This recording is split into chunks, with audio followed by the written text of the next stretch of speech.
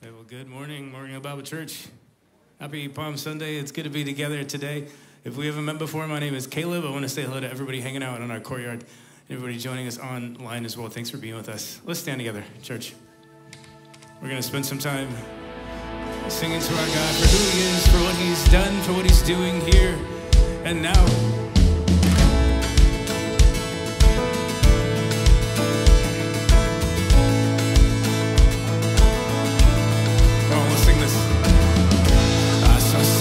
Fall like lightning. I saw darkness run for cover, but the miracle that I just can't get over, my name is registered in heaven. Oh yes, I believe in signs and wonders. I have resurrection power. Yes, I do. Still the that I just can't get over, my name is registered in heaven, and my praise belongs to you forever. This is my testimony from death to life, 'cause grace rewrote my story. Oh, I'll testify, by Jesus Christ the righteous, I'm justified. This is my testimony. This is my testimony.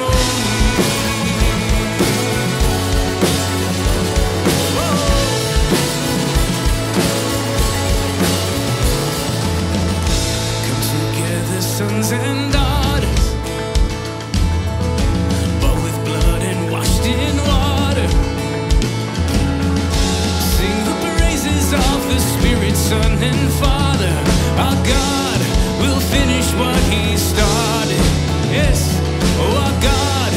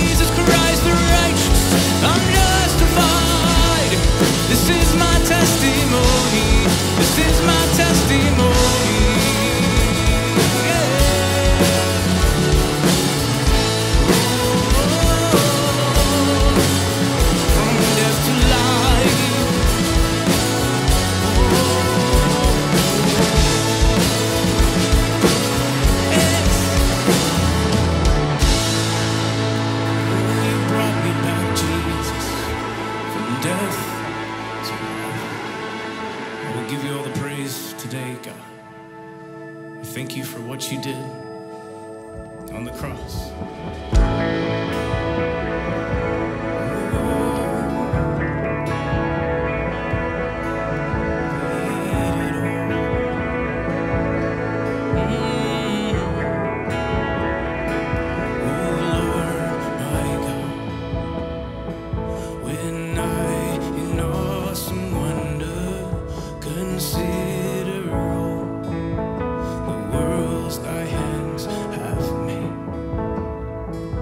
I see the stars, I hear the rolling thunder, thy power throughout the universe displayed.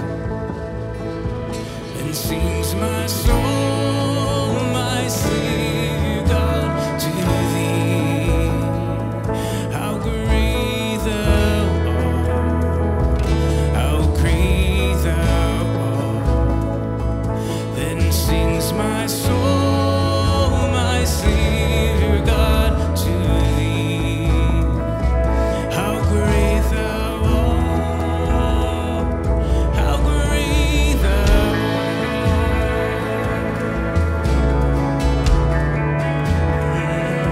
And when I think that God, His Son not sparing, sent Him to die, scarce can take it in, that on the cross, my burden gladly bearing, He bled and died to take away my sin.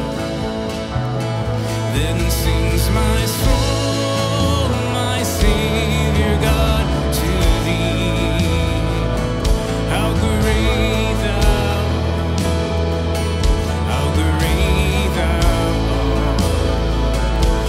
sings my soul, my Savior God, to thee. How great thou art, how great thou art.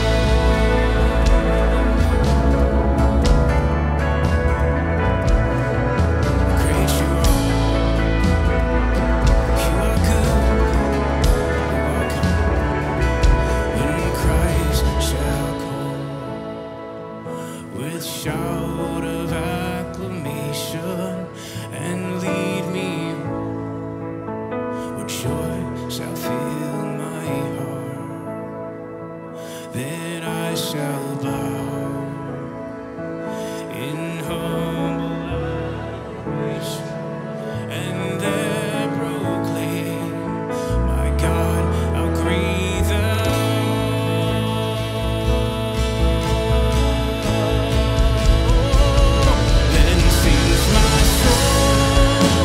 Savior God, to thee.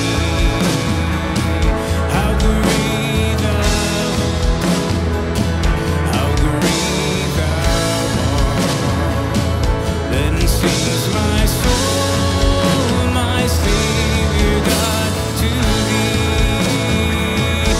great thou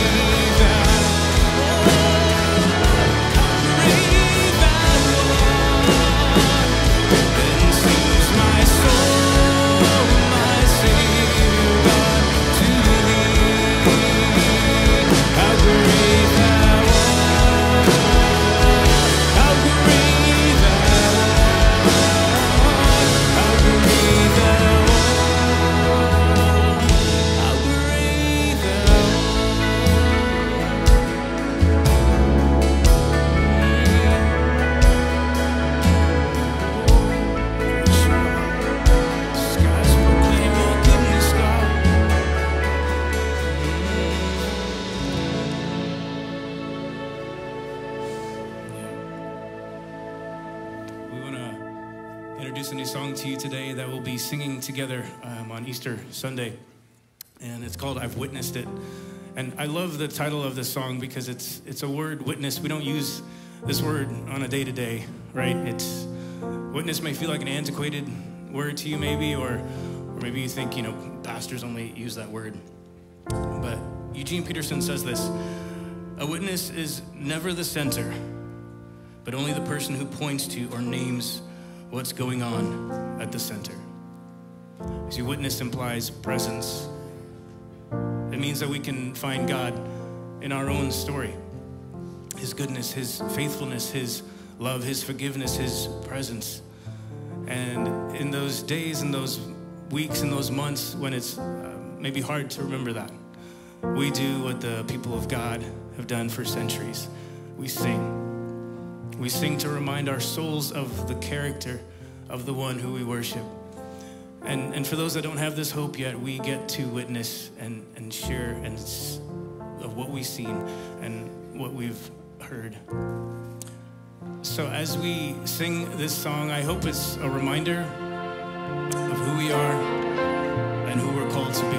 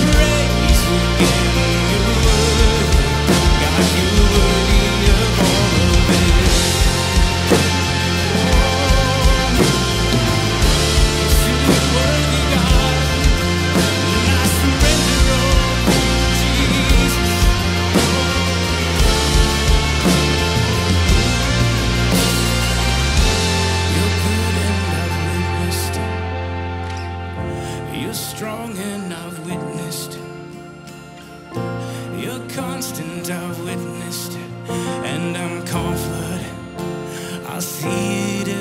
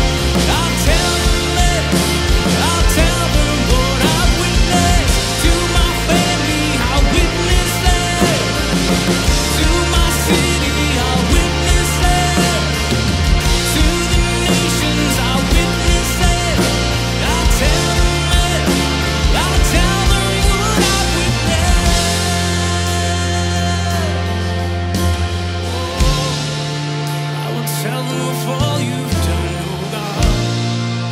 You are good and you are kind.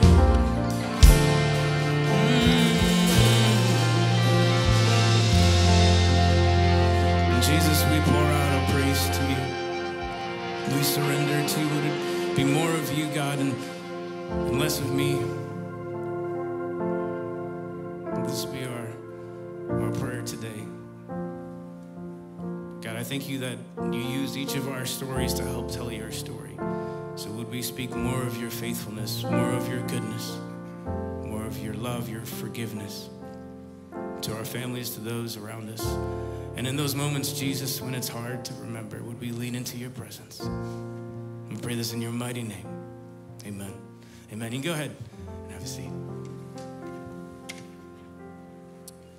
Amen. Amen. Good morning, Morgan Hill Bible Church. So great to be here on this cool spring morning, worshiping with you. My name's Michael. I'm one of the pastors here.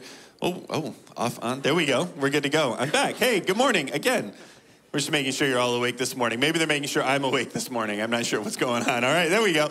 Hey, so if you are newer to Morgan Hill Bible Church and you've never filled out one of our Connect cards, which is in the worship guide you received today, we'd invite you to do so. You can drop that off outside. Some of our pastors will be at the tents outside, or you can drop it off in the offering box in the back. That's just a way for us to stay connected with you and keep you up to date on everything happening here at Morgan Hill Bible Church.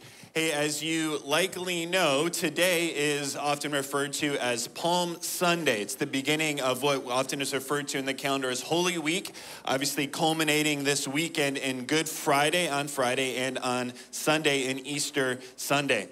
And this Friday actually is our Good Friday service, and it will be a walkthrough of this final week of Jesus' life. Over a third of the Gospels are focused just on this week that Jesus lived. And we'll start with Palm Sunday. Shocker. And you'll get to experience greater in depth as to what Jesus was living and going through and teaching this final week of his life, culminating obviously in the cross and as he went and died for us. So that's this Friday here from 5:30 to 8 p.m. It's an interactive walkthrough worship experience. It's great for your kids and great for you if you don't have kids or you're young or you're old, whatever stage of life you're in, it will be a worshipful experience. And so we encourage you this Friday from 5:30 to 8 to be here from any of those times and to walk through. It takes about 15, 20, 25 minutes depending on how you pace it. Also, next Sunday is Easter Sunday. And if you are a part of our church regularly, there's two ways that you can really help us next Sunday. First, this is my easiest sell for you, is to come to the 8:15 service. Now I know for you, most of you are here regularly at 8:15. So you're like, yep, I'll be here next week at 8:15. Pray for me at our 11 o'clock service, trying to convince them to come to, or I don't know how that will go. They may look at me sideways, like, we have an 8:15 service? Yeah, yes, we do. We will have most likely hundreds of guests here on Easter Sunday, people who only come to church once or twice a year. The large majority of those will be coming to our later two services. And so if Morgan Hill Bible Church is your church and you're able to come at 8:15, that frees up a seat for someone at our later services who really needs to hear the good news about what Jesus has done for them, what Easter is really all about. And so I encourage you to be here. It's the same service. You'll get all of us fresh before we've done it before, so it'll be a great time. Also, if you would, just be praying for our services next Sunday. We fully understand that it's not a sermon, it's not a song that saves people. It's only when the power of the Holy Spirit moves in our midst as we gather. And so as we gather next Sunday, it really is our hope that people who are just in because it's Easter, that they would be drawn to what Jesus has done for them, and that the truth of the cross and the resurrection would powerfully change their lives. And so would you join us even right now in praying for our Easter services and what God is going to do in our midst? God, we thank you, even as we sang this morning, that we've been witnesses to all that you've done for us. God, and that you, because of the cross and resurrection, have given us life, have given us forgiveness, hope, have given us purpose. God, and we've been so good. We've been witnesses to your goodness in our lives. God, we pray for the events of this next week. God, we know there will be so many people who will be here next Sunday just because it's the thing to do on Easter. God, we pray that as they come into this place, and we pray for those who will come to the churches around this area as well. God, that your Spirit would work powerfully in their hearts and in their lives, and they would be drawn to the truth of what Jesus has done for us. We thank you that we do serve a living God, and we pray all this in Jesus' name. Amen.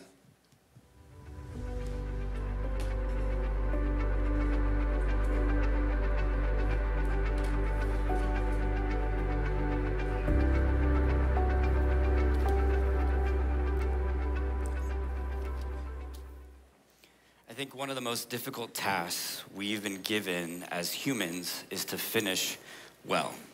Now, for some of us in this room, when we hear that statement, man, I've got drive, I've got tenacity, I can finish.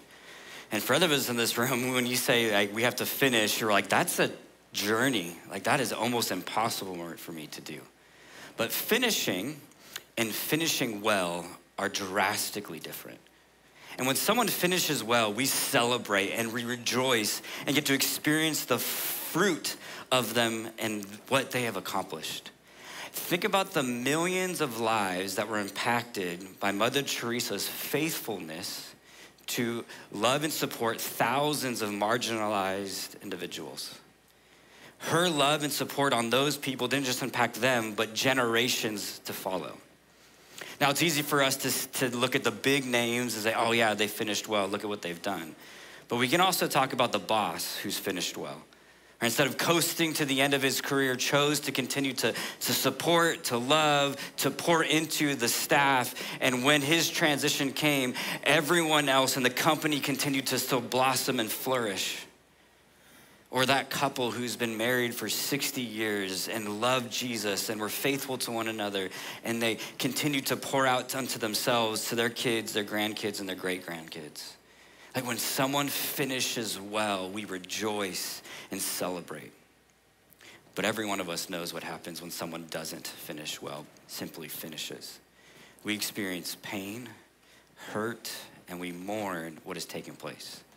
And we can see that in the big names too, like Adolf Hitler, who started his career to help reunite a broken nation, but we don't know him for that. Right, we know him for what he did at the end of his career, the dictation and the evil, horrific things against humanity. But same just as true with those who are big names. We can think about the boss who did just coast. And then when he left, it was just a bunch of chaos in the company because of what happened. Or that couple that wasn't faithful and the pain that comes of it. You see, finishing well and finishing are vastly different. But finishing well doesn't just happen, right? It doesn't just appear in our lap. It comes with intentionality. So today, as we conclude this series entitled Journey, going through the ups and downs of life, where we've been walking through this story of a man named Jacob and have seen some of the things that have taken place, we are going to be looking at his final story that's dedicated to him and him alone. Now, his name, Jacob or Israel, you'll see throughout the rest of the Bible because it's identifying the people of God.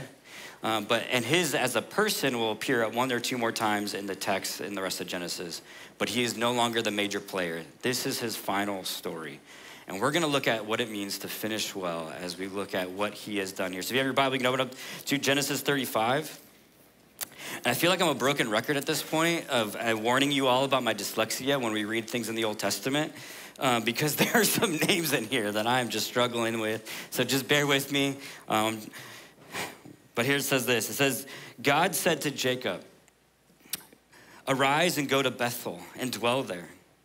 And make an altar there to God who appeared to you when you fled from your brother Esau. So Jacob said to his household and to all who were with him, put away the foreign gods that are among you and purify yourselves and change your garments. Then let us arise and go to Bethel so that I may make there an altar to God who answers me in the days of my distress, who have been with me wherever I've gone. So they gave to Jacob all their foreign gods, and they had in their rings that were in their ears, and Jacob hid them under the terebinth tree that was near Shechem. And as they journeyed, a terror from God fell upon the cities that were around them, so that they did not pursue the sons of Jacob. And Jacob came to Luz, that is Bethel, which is in the land of Canaan, he and all the people who were with him. And there he built an altar and called the place El Bethel, because there God had revealed himself to him who had fled from his brother. And Deborah, Rebekah's nurse, died, and she buried under an oak below Bethel. So he called its name Elon Becherth. God appeared to Jacob again, and when he came from Padan-aram and blessed him, and God said to him, your name is Jacob, but no longer shall your name be called Jacob, but Israel shall be your name. So God called his name Israel, and God said to him, I am God Almighty. Be fruitful and multiply. A nation and a company of nations shall come from you, and kings shall come from your own body. The land that I have gave to Abraham and Isaac I give to you, and I will give the land to your offsprings after you. Then God went up from him in the place where he had spoken with him. And Jacob set up a pillar in the place where he had spoken with him, and a pillar of stone. And he poured out a drink offering on it and poured oil on it. So Jacob called the name of the place where God had spoken with him Bethel. Then they journeyed from Bethel. When they were still some distance from Ephrath, Rachel went into labor, and she had a hard labor. And when her labor was at its hardest, the midwife said to her, do not fear, for you have another son. And as her soul was departing, for she was dying, she called his name Ben-Oni, but his father called him Benjamin. So Rachel died, and she was buried on the way to Erith, that is Bethlehem. And Jacob set up a pillar over her tomb, and it is a pillar of Rachel's tomb, which is there to this day. Israel journeyed on the pitch and his tent beyond the tower of Eder. And while Israel lived in the land, Reuben went and lay with Bilhah, his father's concubine, and Israel heard of it.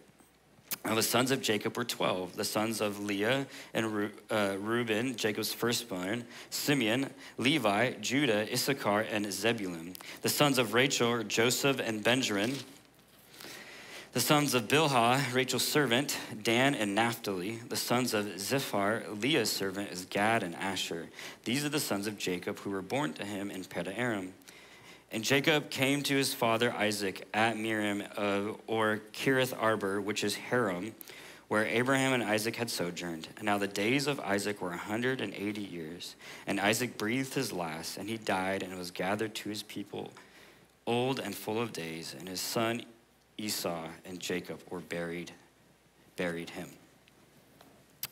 When I was in the 6th grade, I was attending a church youth group service, and I vividly remember sitting on the back of the room on a stack of chairs because I was too cool to be in front of anyone else. I don't think anyone's ever been that way in their life, thinking they're too cool for school, but I was sitting in the back on these chairs and listening to the message, and in that moment, I had this overwhelming sense, this just reality that God was calling me to full-time ministry. I had this impression. I remember going back to my parents' house that night and telling them about this, and my parents, I was in 6th grade, like, oh, that's really cool. But I'm sure they were like most parents when you have a 6th grader, like, what are you gonna tell me tomorrow though, right? And so they were excited about it, but in many ways, they just like kind of let it brush off. Well, over the next course of a couple of months, I had some of major life crises take place. Those experiences caused me to question God, doubt God, and then eventually disbelieve in him. And from that moment in 6th grade until the end of my freshman year of college, I learned to try to navigate two worlds. One was the world that my parents were like, well, you're going to church no matter what. Now, as a side, if you are a parent in this room and your kids are struggling with faith, I just want to say as a student, as a child, I hated that my parents did this. But as an adult, I am beyond grateful that they chose to make that the #1 priority in my life, because seeds don't fall on deaf ears. And there were things being planted into my life, even though I wasn't always listening. And so they did this, and I would pretend and kind of fake it, but then the rest of the week, those other 2 hours out of the week that I was not in church, I was living my own life and my own journey and kind of really forgetting anything to do with Jesus. Well, when I ended up applying for colleges, I ended up getting into school for pre-law because I thought I was going to be a lawyer. And on Cesar Chavez Day, 2008, I was walking to my fraternity house, and I was literally stopped in my tracks. And in that moment, I heard this audible voice say to me, Ricky, you're done here. Now, at the time, I had no idea what that meant. But over the next couple of weeks and months, God started to put people into my life to start to affirm and to confirm and call me back to something that he had told me several years beforehand. And in that season of life, I remember thinking to myself, how could God allow someone like me who's done such grievous things to go back to this calling? And last week, if you're with us, Pastor Michael shared that his last point was that no person or no place is too far from redemption. And that is a beautiful truth for those who have been hurt, who've experienced hardship or neglect or pain. But that extension of grace and mercy isn't just to those who experience hardship. It's also extended to those who have participated in it. And God was in many ways saying to me that that same grace is extended into you. What are you gonna do? And that's what's happening here in verse 1. It says that God appears to Jacob. And if you were here with us last week and you're going like, God appeared to him after what? One of the most gruesome passages of scripture is in Genesis 34 with, this rape and then this genocide that takes place. And you're like, God appeared to him still, but no person or no place is too far from redemption. And what God was doing is he was extending something to Jacob. But what Jacob does here matters. I don't want us to think in this room that God's constantly just gonna give grace upon grace and grace and never gonna have consequences. We see consequences all throughout scripture. And what we can learn from here is this, that finishing well is not living a perfect life, but rather a repentant one. Is living a repentant one. Jacob's life is marked with highs and lows and moments of unfaithfulness, and yet God still appeared to him and says to him, it's time for you to go to Bethel. Now, if you've been following along in this journey, it wouldn't be a surprise to you that Jacob has not been faithful to what he's been called to do. His story is marked with him lying, deceiving, not following through, going other directions. And so it shouldn't be a surprise to you that God is telling him to go to Bethel again. But he told him to go to Bethel several chapters before this. And so scholars believe this is anywhere from 10 to 20 years of time that he has not gotten to the place in which God had called him to. And yet God's mercy and grace is extended to him one more time and says, go. And what does he do this time? He does something overwhelmingly beautiful. He says to the people that he was over, give me your idols, and the earrings were a part of the ways of worship, and we're gonna go and cleanse ourselves and go on this journey. Now, in the text, we read this location called Shechem. Now, if you're here with us this last week, it should have ringed pretty loud because that's where everything that happened in 34 took place. But what Jacob is doing here is he's taking all of the idols and he's going back to the place of pain and burying it. This is an act of repentance. He's going to that place where mistakes and troubles and hurt was taking place and his neglect. And he's bringing the things that they took from there and he's burying it there as an act of repentance. That doesn't change what took place at Shechem, but he's admitting himself as his faults there and saying it's time to move back in towards the direction of God. Now, I think for many of us, when we hear idols in the Bible, we just don't relate because I don't got like a miniature like Buddhas in my house, or I don't have like other type of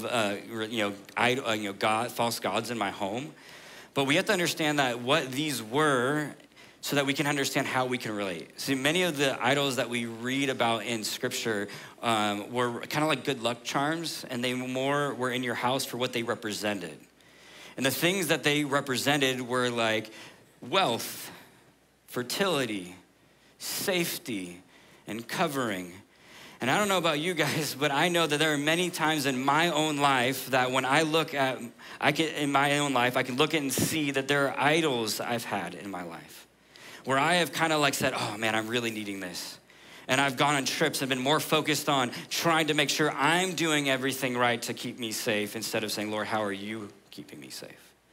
Or I have been looking at my finances or my future and going, how can I best do this instead of saying, Lord, how can you best help me steward this?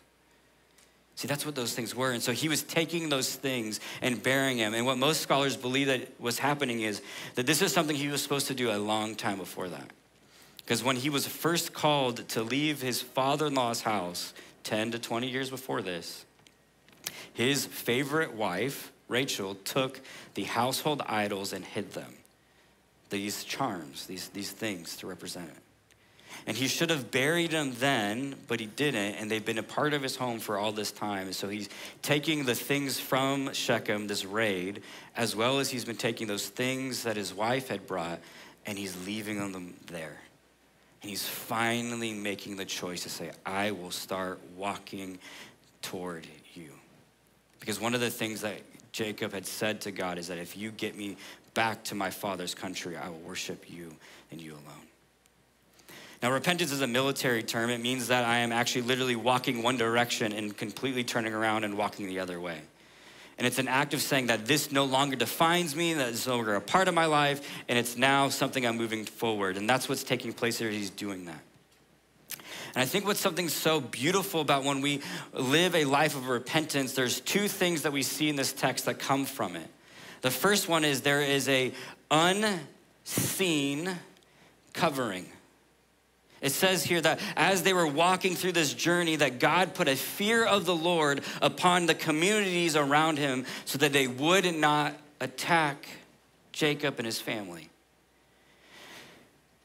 We get information in scripture often that the authors or the characters in the story don't. Jacob has no idea what his God is doing on his behalf, but God is fighting battles for him that he didn't know existed. Almost a decade ago, my wife and I were pregnant with our first child. Her name's Charlie. And we were serving in a church in Oklahoma, and we started getting pursued by another church to join their staff. And we started spending this time and going through interviews, and it was getting longer and longer, and it got to the point where we're like, hey, it's probably gonna be a decision that we're gonna make, whether to attend it or not. And so my wife and I decided to make a journey to their church to be a part of a service. We hadn't done that. And we didn't want to make a decision that we didn't have the opportunities to be in the worship experience. So we drive this hour to this church, and we pull up, and we have this excitement because like, man, things seem to be going really well. We get to there, and as we leave the service, there was just this awkward silence that my wife and I had as we were driving back that hour home. And I finally just said, so what did you think? She's like, I don't know. I was saying, are you saying I don't know because you genuinely have no idea, or you're afraid of what is on your heart, that I will be saddened by what you believe? She says, probably the second one. It's like, are you thinking the same thing that I'm thinking, that God is telling us no, that this isn't the place for us? And she's like, yeah. Well, over the next couple of days, we ended up telling the church that we're not gonna be pursuing them anymore. And I remember being so angry with God. Why did we go through all this time, do all these things? I just don't get it. Well, it was like 2 months after my daughter had been born. I get a phone call from a friend who I had called in that interview process asking if he knew anything about that church. He's like, hey, do you remember that church that you were applying for like 9 months ago? I was like, yeah, vividly. He's like, just to let you know, everyone on staff was fired today. Don't know what's happening, but that just took place. I remember in that moment, God was like, this is what I was saving you from. This is what I was saving you from. And I know that you were so angry and frustrated for me, but I was covering you in ways that you didn't know, because you didn't need to go through this with a 2-month-old. And I just remember weeping. See that when I finish one, I start pursuing a life of repentance, God starts to cover me in ways and fights for battles that I didn't know existed. And there's some of us in this room this morning that need to know that God is actually fighting things on your behalf that no's aren't always rejections of you, but oftentimes are God's coverings of you. his protection from things unseen. Now, most of us don't get the blessing of knowing how God was fighting our battles. But when we are on his team, it's declared over and over and over and over again in Scripture that that is what is happening. He is fighting our battles. The other thing that we see here is something that I think is so beautiful and so powerful, is that repentance brings you to your God identity. It says that when Jacob finally gets to Bethel, and he gets there and he starts to worship God, it says God appeared to him and said, "Your name is Jacob, but now I call you Israel." He was giving him a name change. Now, throughout Scripture, names are very important. Because when you spoke a name, you weren't just saying a title, you were actually declaring characteristics. Now, Jacob's name means heel grabber. Now, when he was born, that idea was that he would be able to be close and intimate to God. But what that ended up turning out to be was a deceiver. And so as he starts to journey through life, as people are speaking over him, every single day, he's hearing someone call him deceiver. Deceiver. Hey, deceiver. Hey, deceiver, come. Now, I don't know about you guys, but when someone speaks something over me, it's pretty hard not to eventually become what they've been saying.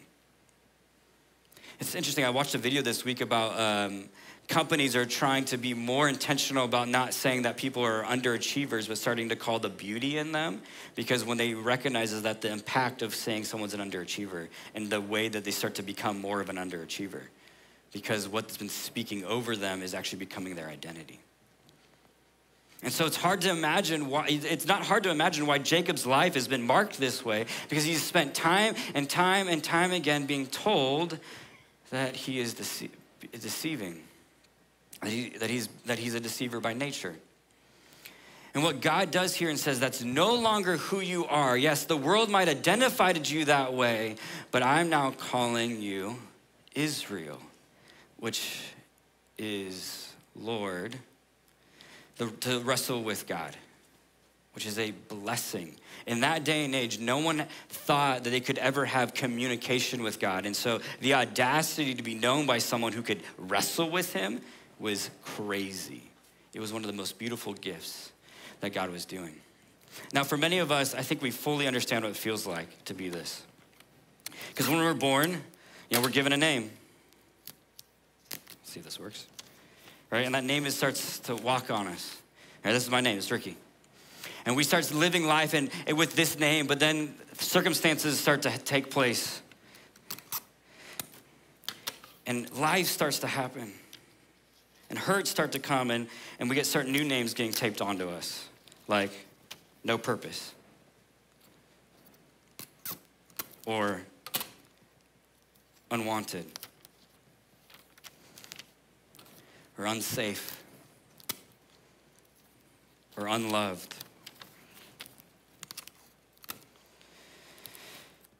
or inadequate,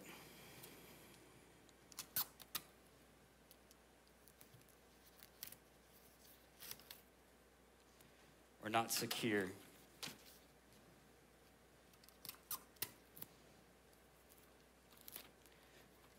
or unsuccessful. And these names start to mark us as we start walking around. And we try our hardest to hide these things, but the reality is that we start to experience that. And so we've learned to take things and start to try to hide ourselves in it and start to wrap ourselves, because these new names are starting to become overwhelming. And so we start to try to hide it. But eventually the lights, the heat, causes us to start to strip, right? We've all heard the term when life hits the fan. These names start to come back out. And so we've allowed this to become our identity because we've had those things spoken over to us. But when we live this repentant life, God, and we start to pursue after God, God says to you, hey, I want this. This is not you. Hey, I want this. This is not you. This is what the world has defined you. It's not who you are. I want this. Now, God has told Jacob time and time again that that's not who he is. And one of the realities that we face is that it takes time for our worldly identity to be changed by a godly one. See, God has to continue to speak life into us and to be reminded of us. But if I consistently try to take those off, they'll come right back. It's only when I live a repentant life, when I'm choosing to say I'm living a life that represents Jesus and I'm going to the place where he's going, that those other names start to fall and the truth of who I am shines great. Because God has given you a name and he's declared that you are loved and beautiful and cared for and all of those realities, those things that you're struggling with. But it's only when I come before him and walk towards where he wants he wants me to be, which is in his presence. El Bethel means God's house. So when I go to God's house, he starts to reveal who I am to him. And which leads us to the second point of what it means to finishing well. Finishing well is not allowing your challenges to define you. Jacob's life has been marked by hardship after hardship after hardship, and it's so easy for us to allow these hardships to define us, and yet we see that finishing well is not the absence of difficulties, but just not being marked by them. In the text, we are told there were three hardships, difficulties that were there. You had the first one, which is that he had a wife die, his concubine die. Then you had his favorite wife die, and then you had his son have sex with his other concubine. Just quick side, because I don't have that much detailed time to get into it. That's just a political movement in that day and age. Like, it was a way of saying, like, I'm the man in charge. You have no power over me, and I am doing this act as a way to demonstrate to everyone else around me, I'm the person in charge. So this man is getting to the end of his life, and he's not coasting through it, right? He's still experiencing these grievous hardships. And in the midst of all of this, Jacob has been defined his entire life by the circumstances of his past. We are told that Rachel is naming her son Ben-Oni, and that name means the child of my sorrows. See, Rachel is allowing her pain, not to deny her pain, to not just impact her, but to impact the generation after her. Right? This son would have been heard his entire life. You are a person of sorrow, that when you walk in the room, sorrow comes with me. Instead, Jacob, Israel, calls his son Benjamin, which means my right-hand man, a person who is trustworthy and faithful. It is a radically different name. And the reason why Jacob does that, I believe, is because he just had his name changed. See, when I live a repentant life and I'm seeking to do that, it's a lot easier for me to then experience, a lot easier for me to allow my past not to define my future. But so many of us allow our past to define our future. These names define where we go. We think that, oh man, every step I take, that's gonna be me. And God says, no, that is not who you are. You can be set free of that. Man, there's families who have been marked generations because of someone's pain or hurt. And you, as an individual, have the ability to stand firm and say, that's not who we will be anymore. That's not who I am anymore because of what Christ has done. So don't allow your past to mark your present. Now, that doesn't neglect the reality that life will look different because of your past, and that circumstances are going to look different, and life will be shaped different because of it, but you don't have to walk in the bondage of it. God can step in and redeem any situation. Which leads us to this last one. It says, finishing well seeks restoration. At the end of this text, we are told that Jacob, Israel at this time, appears to his father Esau.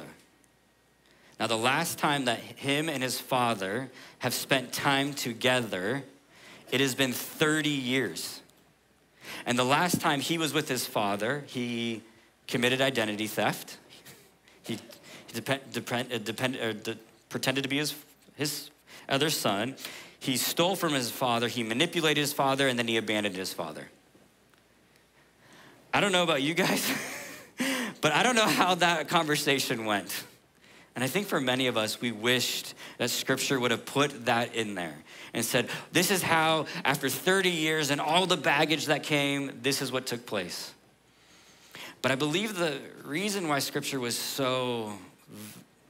it did not put those details in there is because restoration is always going to look different from person to person. And as humans, we would have tried to come up with a formula saying, did you do the Genesis 35 way to seek restoration? Did you do these 4-step plans and help that this would come to be? And that's just not the reality of life, because restoration from one person is going to look vastly different to another because we are created different. Now, the reason I said seek and not gain is because it's a two-way street. Both parties have to be willing to do it. But as believers, we are called to take steps toward it, whether or not someone in return actually does it. Now, that does not mean it's going to go back to the way it once was, but it's recognizing that this is something God has done. Now, you might be thinking to yourself, this is pretty crazy. And at some point in this, you're thinking to yourself, like, that sounds nearly impossible. I can't finish well because I don't have any desire to do any of those things. You're right. It is impossible for you to do outside of Christ. You cannot do any one of those things because it's not your natural desire to do so. Your natural desire is not to be humble, to say, I made a mistake, and to go back to that mistake and say, I want to try to figure this out and try to fix what has taken place. It is impossible for us to be able to pull off these names because they've been placed upon us. It's just not possible. See, the only way it takes place is if we seek the one who lived the perfect life, who died on our behalf and was risen again to do it. And so I would just ask you simply this morning is this: do you know Jesus? Have you made him the Lord of your life? And if you have not, would that be today? I'm gonna invite the band up, and we're gonna close this morning. And as we're doing so, I would just simply encourage you to ponder, what did it mean to finish well? And how do I know that that finishing takes place? Only when I seek the King of Kings and the Lord of Lords to do it. And if today you have not made him the Lord of your life, would you do so? In your space right now, would you just say, I don't understand this. Maybe you're real, maybe you're not. But I want to finish well. I want to be a person who hasn't had to walk with pain and hurts and be marked by this. I want to be a person who is loved and adored and experienced the fullness of it. Because finishing well comes when we experience the one who's in us. And so will you maybe ponder for a minute as we sing this last song?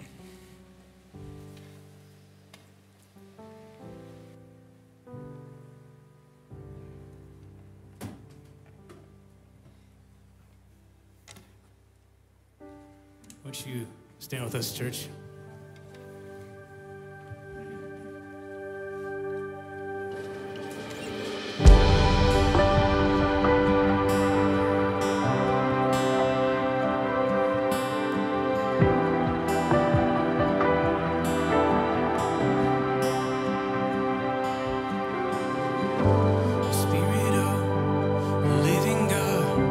Spirit of the living God, we only want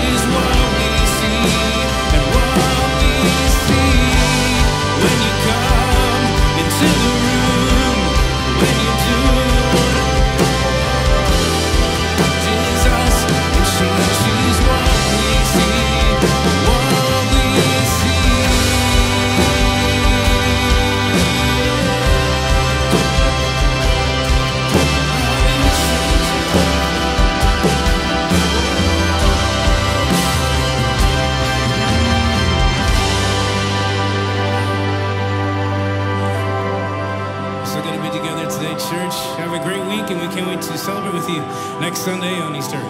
Take care.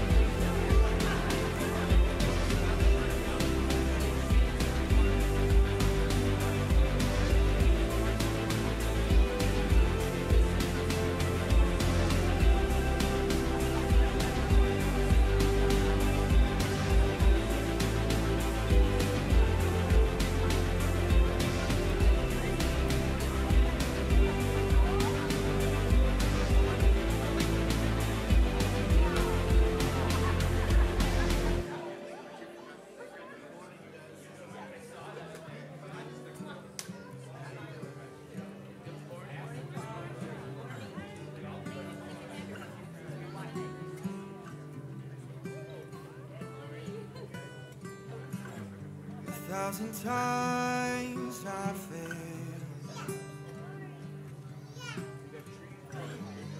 1,000 more you've loved me back again.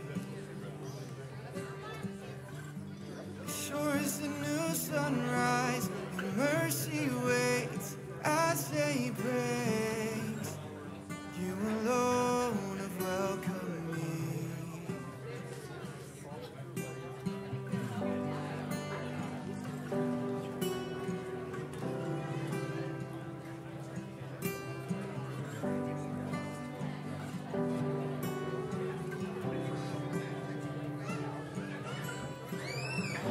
So here I kneel before your throne,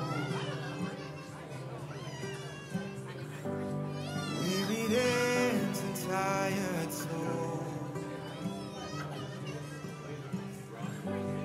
Sure as the setting sun, I know I don't deserve this love. Still your mercy stays the same. In your grace I will remain. I'll worship you when I'm weak, worship you on the mountain. I'll worship you in the storm, worship you through the valleys. I'll worship in every season. For you, my God, are faithful. Worship you every morning, for I know that you are near, and your mercies are always new.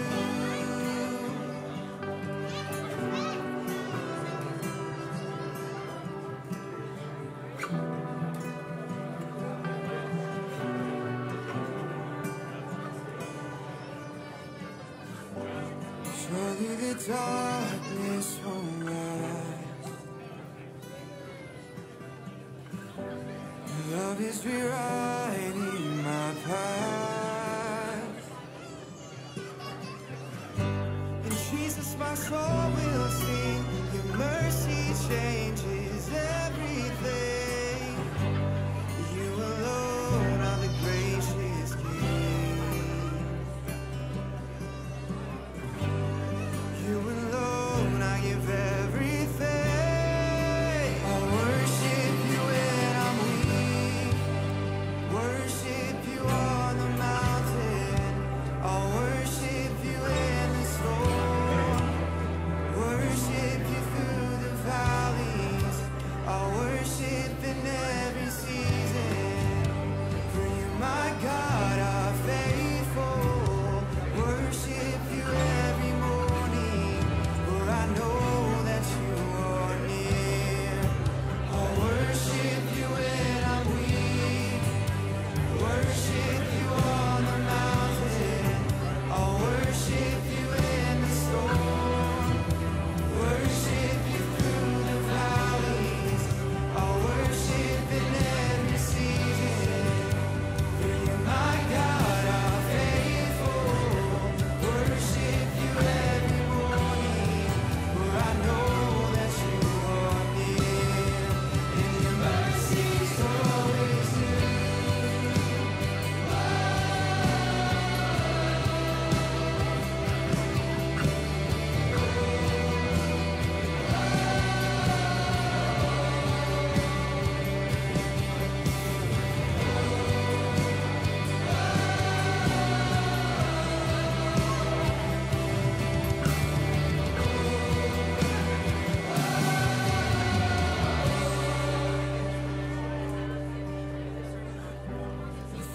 Times I failed,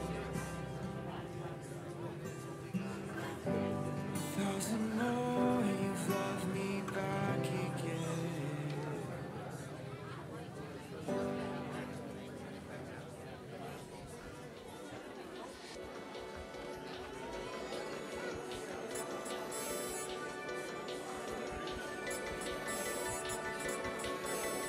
You are the mystery. You are the painting I have spent my whole life observing. Every missing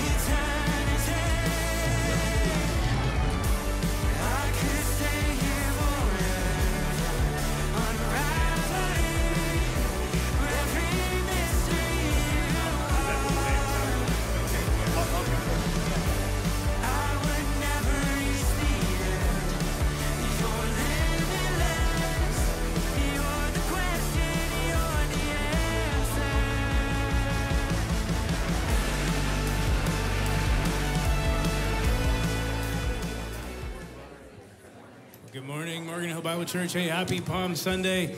It is good to be together today. If we haven't met before, my name is Caleb. I want to say hello to everybody hanging out on our courtyard and everybody joining us online as well. Thanks for being with us. Let's stand together, church. We're going to spend some time singing to our God for who he is, for what he's done, for what he's doing here and now.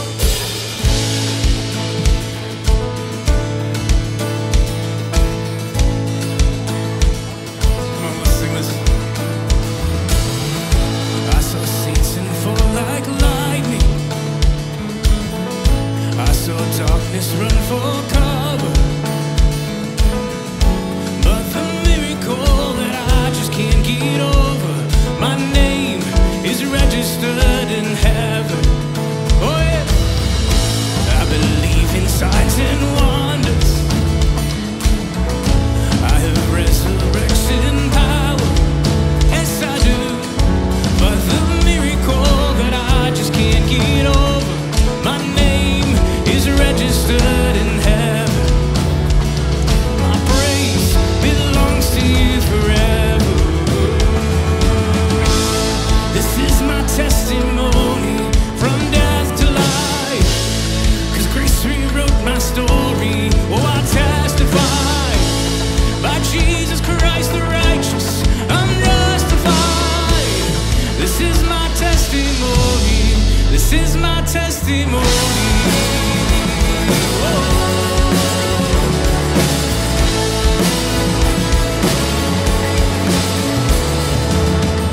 Come together, sons and daughters, bought with blood and washed in water. Sing the praises of the Spirit, Son, and Father. Our God will finish what he started.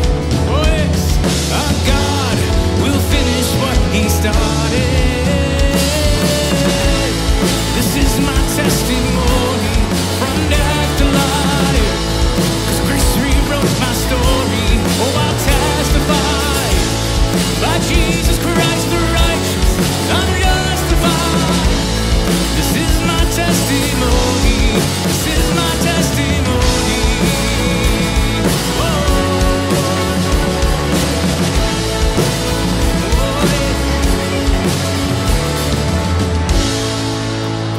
Dead, you're not done. If I'm not dead, you're not done. Oh no. And greater things are still to come.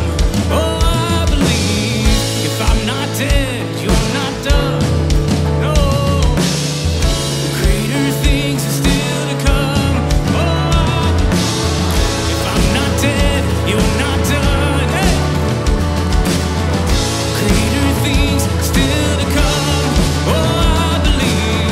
If I'm not dead, you're not done. Oh no. Greater things are still to come. Oh, I believe. Yes, I know. What we say? This is my testimony from death to life, 'cause grace rewrote my story. I'll testify by Jesus Christ the righteous, I'm justified. This is my testimony. Oh, I'm alive.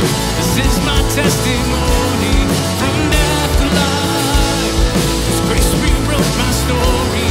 I'll testify by Jesus Christ the righteous,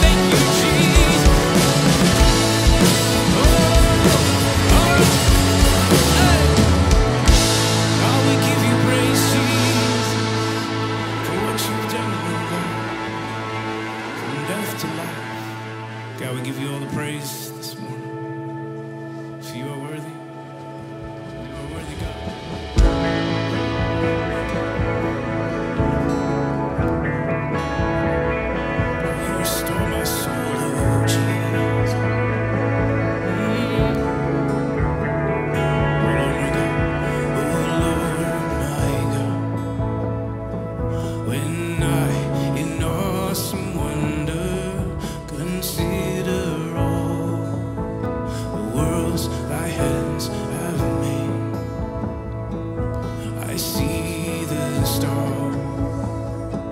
I hear the rolling thunder, thy path throughout the universe display. Then sings my soul, my Savior, to thee. How great thou art, how great thou art. Then sings my soul, my Savior God, to thee. How great thou art, how great thou art.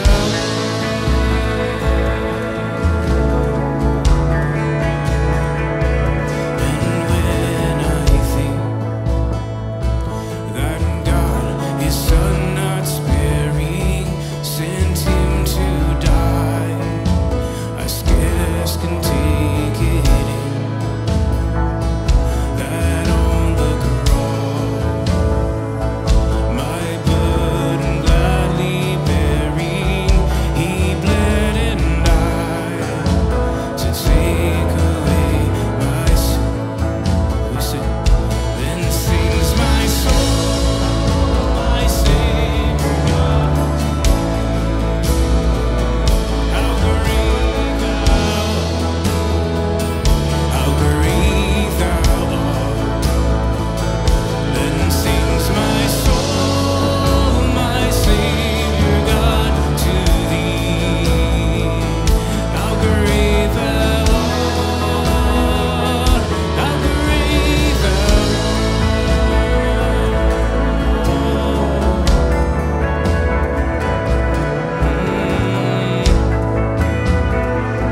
Could you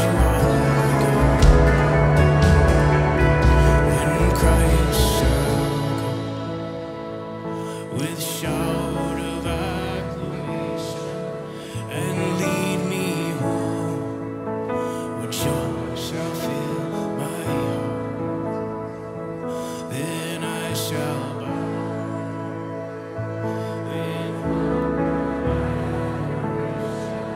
and there proclaim, my God, how great thou art.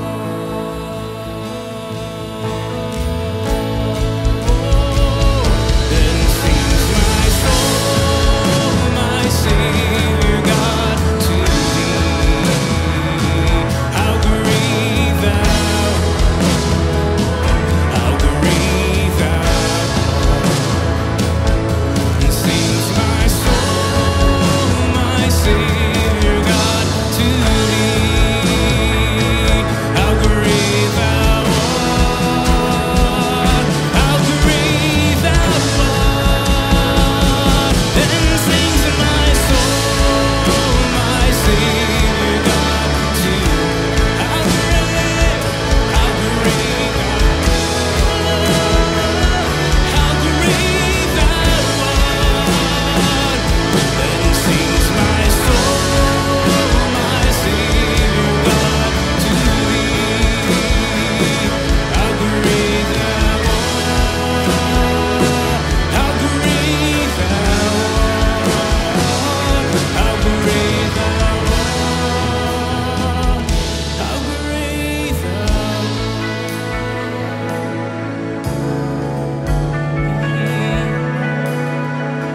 Could you all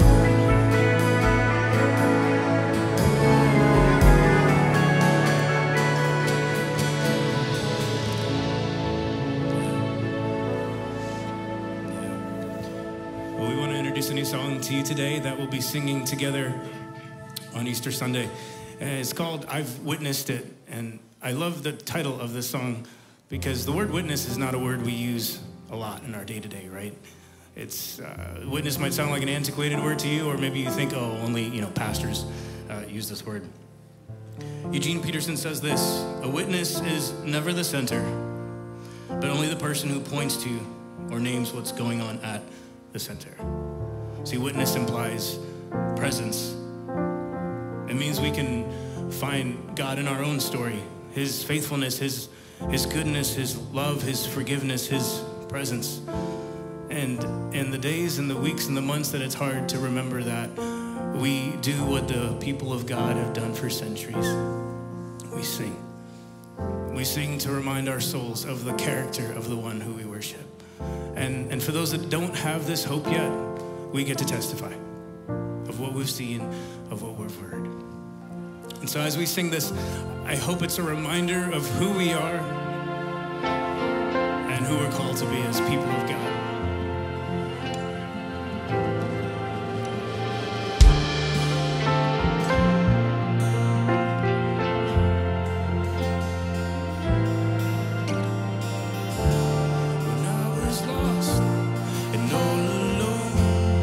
Presence was where I found home.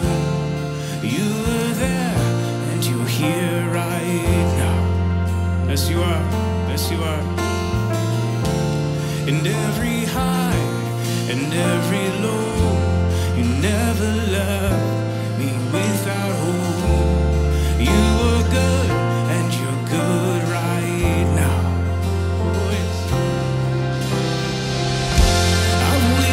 Your faithfulness, I've seen you breathe life within, so I pour out my praise again. You're worthy, God, you're worthy of all of it. Your promises never fail. I've got stories I live to tell, so I'll pour out my praise again. You're worthy, God, you're worthy of all of it. Oh, yes, you are, Jesus. You left the throne and chose the cross, laid down your life to rescue us. The Savior then, the Savior now. Here and now you are. But even death was not the end. You conquered hell so I could live, resurrecting then, resurrecting now. Oh yeah, resurrecting then, resurrecting now. Oh, I've witnessed your faithfulness. I've seen you breathe life within, so I'll pour out my praise again. You're worthy, God, you're worthy of all of it. Your promises never fail. I've got stories I live to tell, so I'll pour out my praise again. You're worthy, God, you're worthy of all of it. Yes, you're worthy, God, and I will tell who you are, Jesus.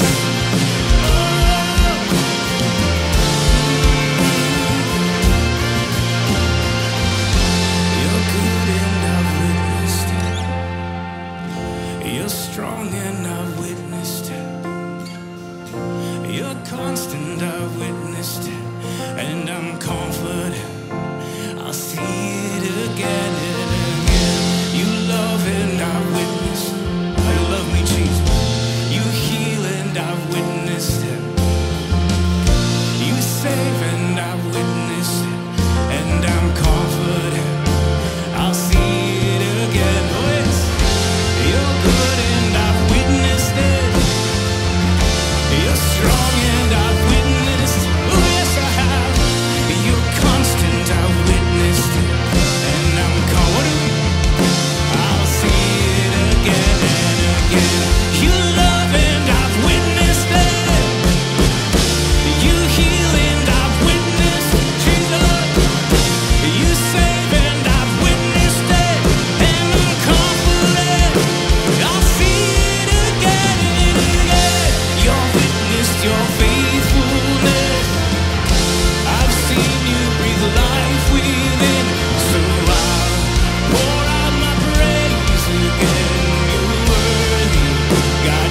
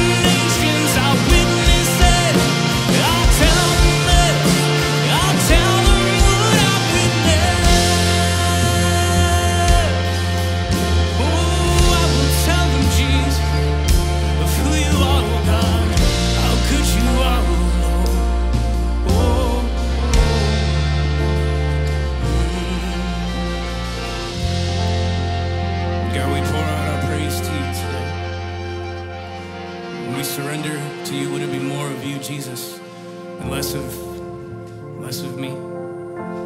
God, I thank you that you use each of our stories to tell your story. So would we speak more of your faithfulness, more of your goodness, more of your love, your forgiveness. And God, in the moments that we need reminding, would we just lean into your presence? We love you. I pray this in your name, Jesus. Amen. Amen. You can go ahead and have a seat. Amen, amen. Good morning, Morgan Hill Bible Church. So great to have you here this morning. My name is Michael. I'm one of the pastors here. If you are new or newer to Morgan Hill Bible Church and you've never filled out one of our Connect cards, which is in the worship guide you received this morning when you arrived on campus, we'd encourage you to do so. It's just our way to keep you up to date on everything happening here at our church. There's a spot there for prayer requests as well. You can leave that in the offering boxes, which are at the exits from the main auditorium here. And there also, you can hand it to one of the pastors who will be out in the courtyard after our service. We would love it if you're able to do that. Well, today is Palm Sunday. It's the beginning of what is often called Holy Week, culminating in the events of next weekend being Good Friday. And then, of course, Easter is a week from today. And our Good Friday service is from 5:30 to 8, and it will walk us through the events of this week. Starting, our first place that we'll go to during that journey is Palm Sunday, and we'll experience what it meant and the events of it and guide us through each of those last days of Jesus' life that he spent here on earth, culminating in Good Friday and the cross. And we encourage you to be there. It's from 5:30 to 8. It's a walk-through worship experience. It will take you somewhere between 15 to 30 minutes, depending on how long you want to pace it. It's great for families to do. It's great for anyone to do. It's designed for all ages, and it's going to be a powerful worship experience and time. So we encourage you to set that side of time this Friday evening right here on campus, and we look forward to seeing you. And then, of course, next Sunday is Easter Sunday, and it's not too late to still invite and to bring someone with you next Sunday to church. I do have one specific request, though. If you are a part of Morgan Hill Bible Church, this is your home church, you're here regularly, and if you're free and able to, we would highly, highly encourage you. And it would be of great benefit to us if you would come to the 8:15 service next week. For some of you, you're like, you have an 8:15 service? We do. We already had it today. It was great. It was awesome. And here's the thing. There are hundreds of people who come to church once or twice a year. And Easter is one of those days. And almost all of them, if it's been like the last several years, will come to either the middle or our last service. And there is plenty of seats at 8:15. You can look around right now. There's not plenty of seats today right now at 9:30, let alone next week when there will be likely at least 100, if not more, guests here on campus. And we want to create all the space we can for people to hear the news about Jesus and the difference he's made in their lives. So you could be a great service to us. It would be a great help to us if you are able, we understand if you're not, but if you're able to be here for an 8:15 service, that would be a great benefit and free up space for others to hear the good news about what Jesus has done for them. Well, this morning's a special morning. We have our child dedication today. So I know we have a few families who are here. So those families, feel free to come on up right now as they make their way up onto the platform. One of the huge values of our church is kids and families. We here at Morgan Hill Bible Church think there is nothing more important than passing on the faith that God has given to us on to that next generation. And of course, there's no magic pill. Nothing that will happen today will convey that faith necessarily will go on. I can't even pray over these kids and make them sleep through the night. Sorry, guys. If I could, I gladly would. I would pray for my own kid first, but I would pray for yours second. But this is just each of these parents not only dedicating their kids to the Lord, but saying that they want their homes to be the primary place of discipleship, where that faith takes root and grows in the hearts and the lives of these kids. So parents, I'm just going to ask you to briefly introduce, just one from each, introduce your family to us. Well, good morning. My name's Ricky, my wife Rachel. This is Charlie and Ava and Lily.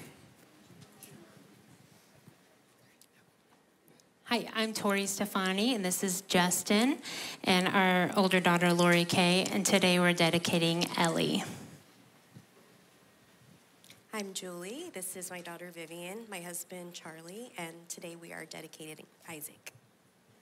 Awesome. You can just set it right behind you on the peanut. Thank you. Well, parents, I heard it said many years ago. Here, I'll hold on to it. That way it doesn't fall on you. You got it? You got it? All right, it's good. It's good. You got it? All right. All right. I heard it said many years ago, the greatest impact you may ever make for the kingdom of God is not something you do, but someone you raise. And that's hard to keep in perspective day in and day out with the most thankless job of parenting, especially for all of you who are in that stage with little ones.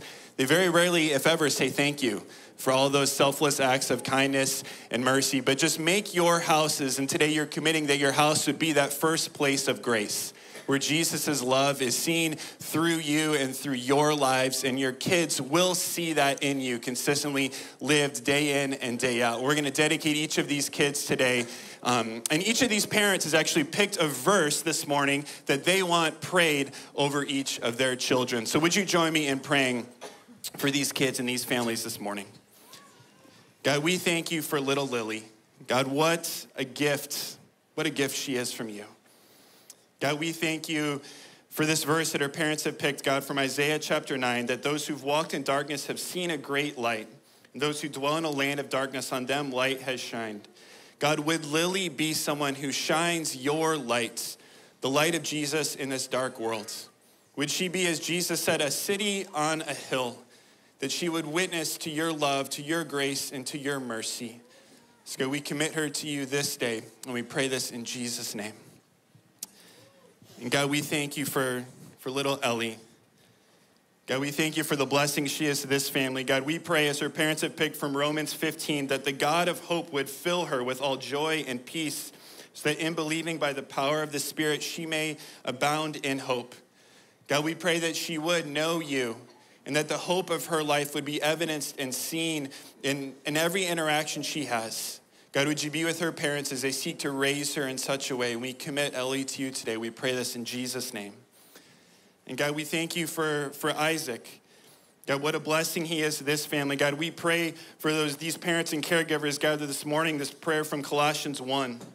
And we pray that Isaac would be filled with the knowledge of his will and all spiritual wisdom and understanding, that he would walk in a manner worthy of the Lord, fully pleasing, bearing every good work and increasing in the knowledge of God. May that be true in his life. God, may he know you, and may he give witness and grow in his knowledge and love for you all the days of his life. We commit Isaac to you this day, we pray. God, we thank you for the work that you're doing in this church. God, we thank you for the testimony of these parents here. God, would you guide them? Would you protect them? Would you lead them in the way that you would have as they seek for all of their kids to know and to follow you all the days of their life? We commit these kids and we commit these families to you, and we pray all of this in Jesus' name. Amen.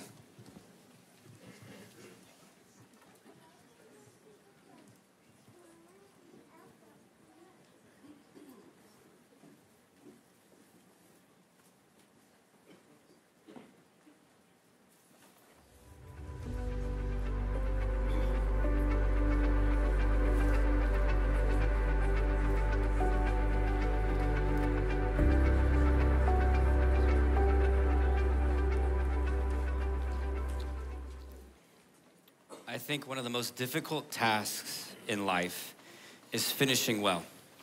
Now, some of us in this room have great grit and tenacity, and so we're like, that's not that hard. And other of us in this room are like, yes, 100%, finishing well is so beyond difficult. But finishing and finishing well is vastly different. And when someone finishes well, we can experience the fruit of their work, and we can be blessed by what they have accomplished. Think about the millions of lives that were impacted by Mother Teresa's faithfulness to love on thousands of marginalized. See, her desire to pursue Christ and to represent him well on this earth impacted thousands, but those then impacted others. But it's not just the big and famous people that we can think about who finished well. Think about the boss who chose, instead of coasting to the end of his career, chose to continue to pour into and to develop and grow the generation behind him or her. And the impact that it had on the company when they transitioned away and everything was still stable. Or the couple who's been married for 60 years, and they have chosen to form their lives around God and the impact they had on their children, their grandchildren, and maybe even their great-grandchildren. See, when someone finishes well, we rejoice in what they've accomplished. But for others, we know the hurt and the pain and the sorrow that comes for someone who finishes. Think about people like Adolf Hitler, who started with a desire to reunite a broken country, and what he's known for today. The horrendous acts against humanity that took place. But it's not just those big names either that we can think about. The boss that did coast to the end of their career and did not pour into the next generation. And when they left, it was like, well, I don't care, I'm done. And so the company can figure it out. And the chaos and the pain and the disruption that it brought, or the impact of an unfaithful couple to one another. Those cause us to mourn and to experience pain and hurt. Finishing well doesn't just come, though.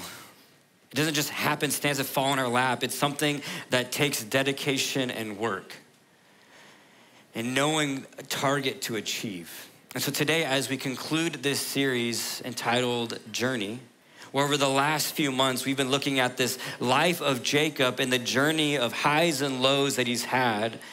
And we're today going to be looking at his last story. Now, the name Jacob in Israel will be seen throughout the rest of the Bible. It's oftentimes representing the people of God. His name, specifically as the person, will appear a few other times in the text. But he is no longer the main character after this. This is his last story. And so we're going to look at it today and try to figure out what does it mean to finish well. So if you have your Bibles, you can open up to Genesis 35. Genesis 35. I feel like I'm a broken record at this point. For those who know me, I have dyslexia, and anytime we read anything in the Old Testament, I'm just apologizing in advance because there's some names in here I'm just trying to get through, so bear with me nevertheless. But we've got some text to read. So here it says this in verse 1. God said to Jacob, "Arise, go up to Bethel and dwell there. Make an altar there to God who appeared to you when you fled from your brother Esau." So Jacob said to his household and to all who were with him, "Put away the foreign gods that are among you and purify yourself and change your garments. Then let us go to Bethel so that I may make an altar to God who answered me in the day of my distress and has been with me wherever I have gone." So they gave to Jacob all the foreign gods that they had and the rings that were in their ears, and Jacob hid them under the terebinth tree that was near Shechem. And as they journeyed, a terror from God fell upon the cities that were around them, so that they did not pursue the sons of Jacob. And Jacob came to Luz, that is Bethel, which is in the land of Canaan, and he and all the people who were with him. And there he built an altar of God and called the place El Bethel, because God had revealed himself to him when he fled from his brother. And Deborah, Rebekah's nurse, died, and she was buried under the oak below Bethel, so he called his name Allon Bakurth. God appeared to Jacob again, and when he came from Paddan Aram and blessed him, and God said to him, "Your name is Jacob. No longer shall you be, your name should be called Jacob, but Israel shall be your name." So he called it his name Israel, and God said to him, "I am God Almighty. Be fruitful and multiply. A nation and a company of nations shall come from you, and kings shall come from your own body. The land that I gave to Abraham and Isaac I will give to you, and I will give you the land to your offspring after you." Then God went up from him in the place in where he had spoken with him, and Jacob set up a pillar in the place where he had spoken with him, a pillar of stone. He poured out a drink offering on it and poured oil on it, and so Jacob called the name of the place where God had spoken with him Bethel. Then they journeyed from Bethel. When they were still some distance from Ethra, Rachel went into labor, and she had a hard labor. And when her labor was at its hardest, the midwife said to her, "Do not fear, for you have another son." And as her soul was departing, for she was dying, she called his name Ben-Oni. But his father called his name Benjamin. So Rachel died, and she was buried on the way to Erith, that is Bethlehem. And Jacob set up a pillar over her tomb, and in the pillar of Rachel's tomb, which is there to this day, Israel journeyed and pitched his tent beyond the Tower of Eder. While Israel lived in the land, Reuben went and lay with Bilhah, his father's concubine, and Israel heard of this. Now the sons of Jacob were 12. The sons of Leah, Reuben, Jacob's firstborn, Simeon, Levi, Judah, Issachar, and Zebulun. The sons of Rachel were Joseph and Benjamin. The sons of Bilhah, Rachel's servant, Dan and Naphtali. The sons of Zilpah, Leah's servant, Gad and Asher. These were the sons of Jacob who were born with him in Paddan-aram. And Jacob said to his father Isaac at Mamre, or Kiriath Arbor, which is Haram, where Abraham and Isaac had sojourned. Now the days of Isaac were 180 years, and Isaac breathed his last, and he died, and he gathered to his people, old and full of days. His sons, Esau and Jacob, buried him. When I was in the 6th grade, I vividly remember sitting in a youth ministry service on a stack of chairs in the back of the room because I thought I was so cool. None of you have ever done that when you were in the 6th grade, right? But I was sitting in this service, and I remember not knowing remember vividly what the pastor was speaking, but there was this overwhelming sense in that service that God was calling me into full-time ministry. I remember going home that evening and going and telling my parents that, I think I'm gonna be a pastor, and they, like great parents, were like, that's super exciting, but probably had this but what are you gonna tell us tomorrow moment? Because I'm sure you're gonna be an astronaut tomorrow, because I was still young and in 6th grade. But a couple of months started to go by and had 2 major life crises take place.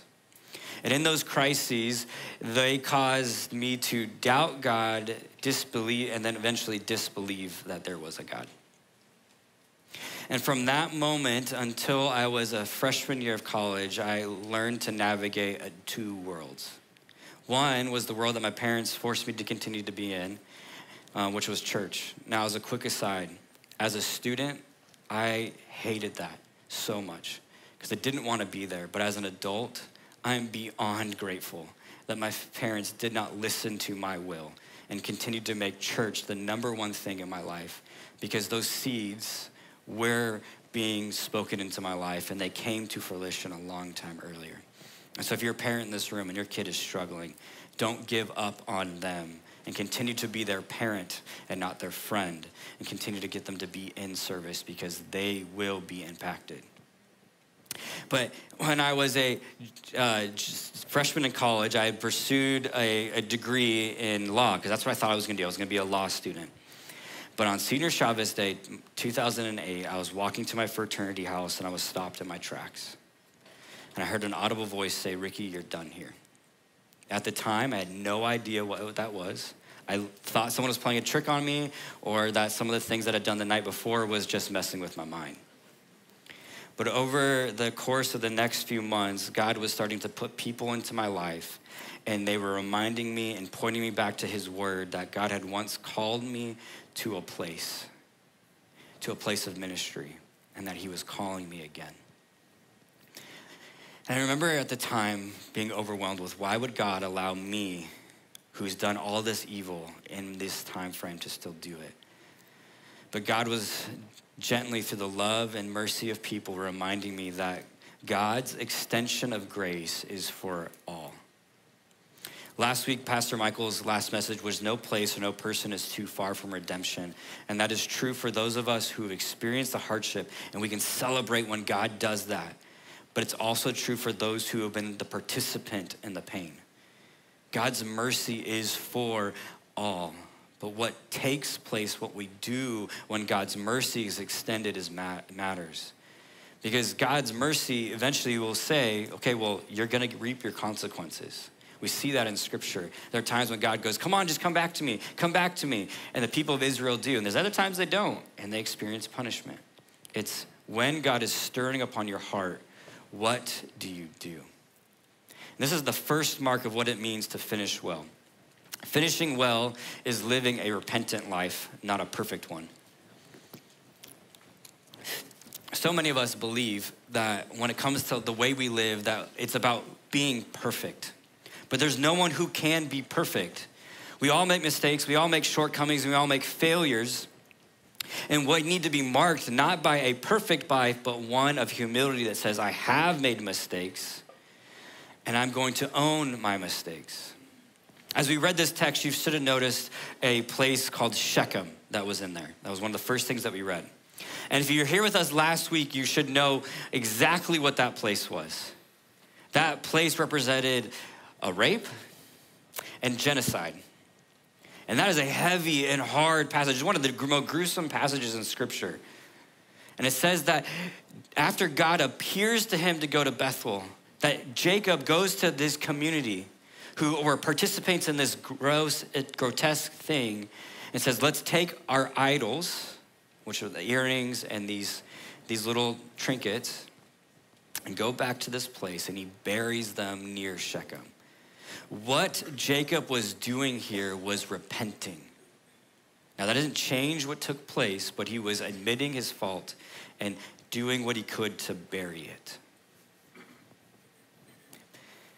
Now, for many of us, I think that when it comes to the concept of idols, especially in the Old Testament, we have no idea what that means. We don't feel like we can relate because, let's be honest, none of us carry little like Buddhas in our home, right? We're just like, I don't have that, or any other gods in our lives. But we have to remember what those represented. Just because we don't have deified names for gods doesn't mean those gods are still not true to our life. See, the gods that were most likely in their house, because these are gods that were represented there, was the god of fertility, worshiping of children, the god of finances, the god of covering and protection, entertainment. I don't know about you guys, but those things have been in my house. And there have been times where I've pursued those things more than God. And I've allowed those little trinkets to be carrying with me on this journey and saying, yeah, maybe I'll pursue this God thing, but I really want money. Or maybe I'll pursue this Jesus thing, but I really want to be safe. So how can I make myself the most safe possible? So what Jacob was doing was something that he should have done many chapters before this, which was represent somewhere between, most scholars would say 10 to 15 years before this, when God called him to get to Bethel, that he was supposed to get rid of those things in his life. But he hadn't. And yet, God is generous and kind and calls him once again to it. And this time he goes and says, okay, I'm going to serve God. See, finishing well is not a perfect life. It is a repentant one. It's looking at the things that are in my life and saying, God, I've failed to follow you, to get to where you've called me to be. I'm placing that behind and I'm moving in a new direction.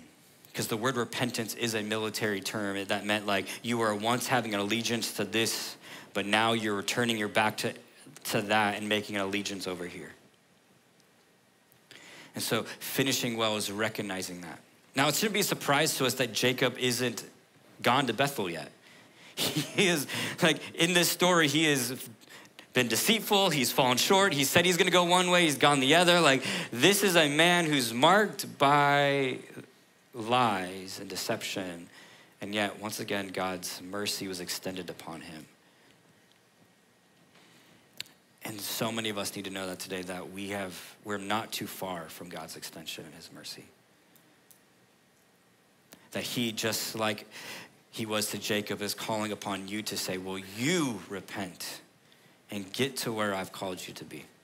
Now, one of the most beautiful things about repentance is the text tells us two things that come with it. The first one, that there is an unseen covering.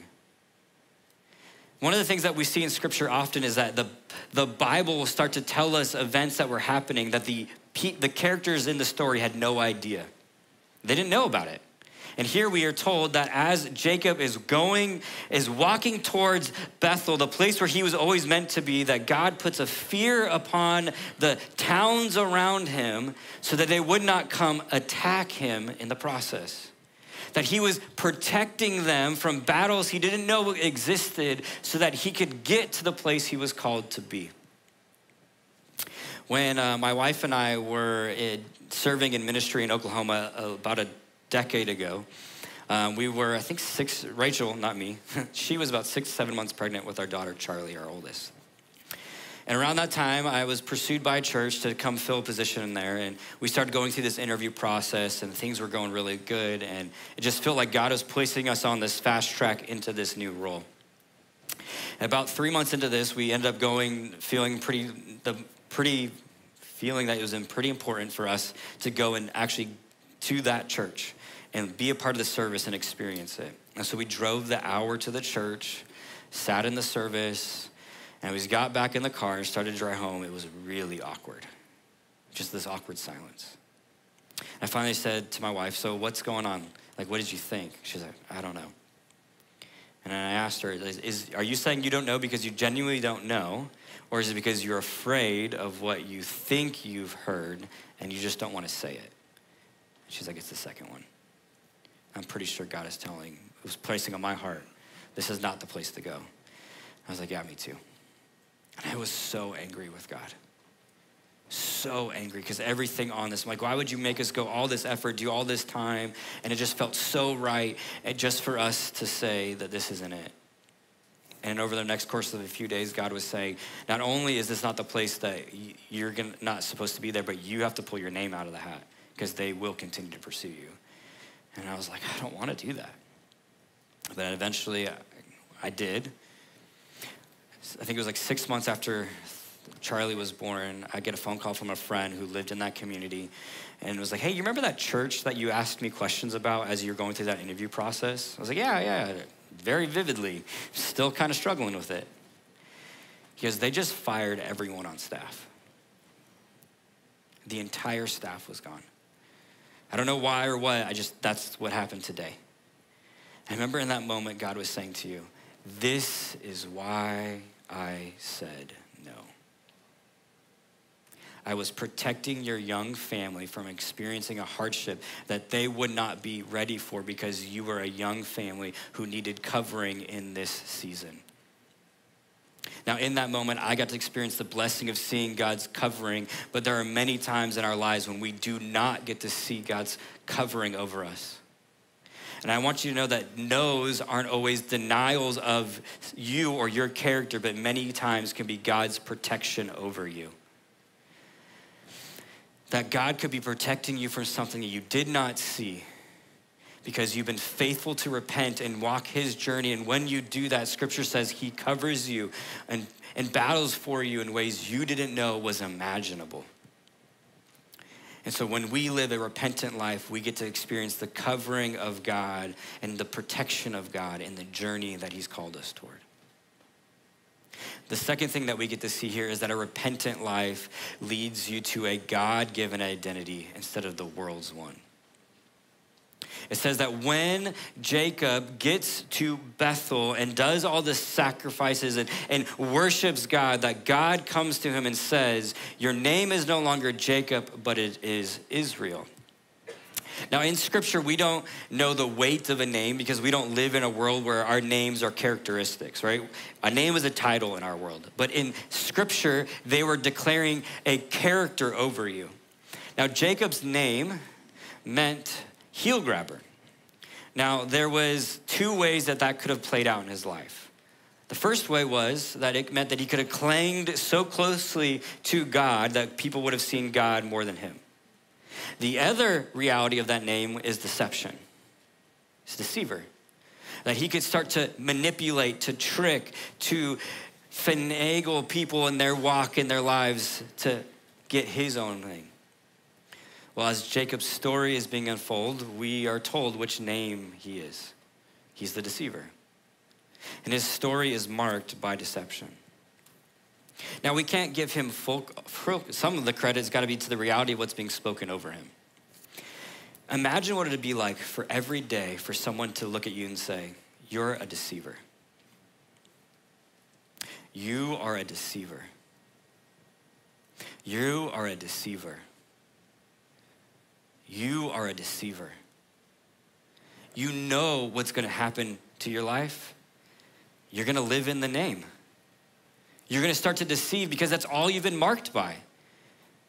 So because you've always had that marking on you, then you're always going to live that out. And what God does to here is give him one of the greatest gifts he could. Not only does he fulfill the covenant promise with him, which gets Jacob back to where he's supposed to be, which all the names that were presented was representing that God would give him a great nation and a bunch of names. All those things were there and an amazing blessing, but I would argue that one of the greatest ones he gave was a new name, which meant to wrestle with God. And the reason why that name was so powerful is because in that day and age, no one had access to God. So to think that you had the audacity to be someone who could wrestle with him was crazy. But God declares him as a person to wrestle with him. God gave him a new name. You know, the reality is many of us, when we were all born with a name. All right, here's mine. Stay. And we start walking through life with our name. And we start building up our resumes and the things that have come with our name. And there's some beautiful things that take place, but over time, we also have some new things that come up. Maybe like inadequate. Maybe you have heard that name. Or unsafe. Or unloved. Or not secure. Or unsuccessful, or unwanted, or have no purpose. And one of these names starts to define you and goes over top of you. And you've started to live this life with a new name placed upon you. And there are times when you're good at hiding it, or you might start covering yourself and start to pretend that it doesn't exist and it's not there. But as the heat of the lights, the pressure of the world, it happens to come back out. And you live a life marked this way. And when you live a repentant life, one of the things that God says to you is, that name is not the name I gave you. That name is not the thing that defines you. And even though the world has said to me, I am unwanted, you're not unwanted to me. And he says to Jacob, your name is no longer deceiver.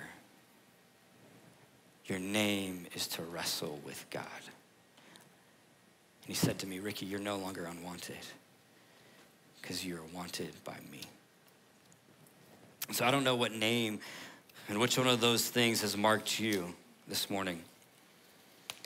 But when you live a life of repentance, the name that is hidden your name has been removed.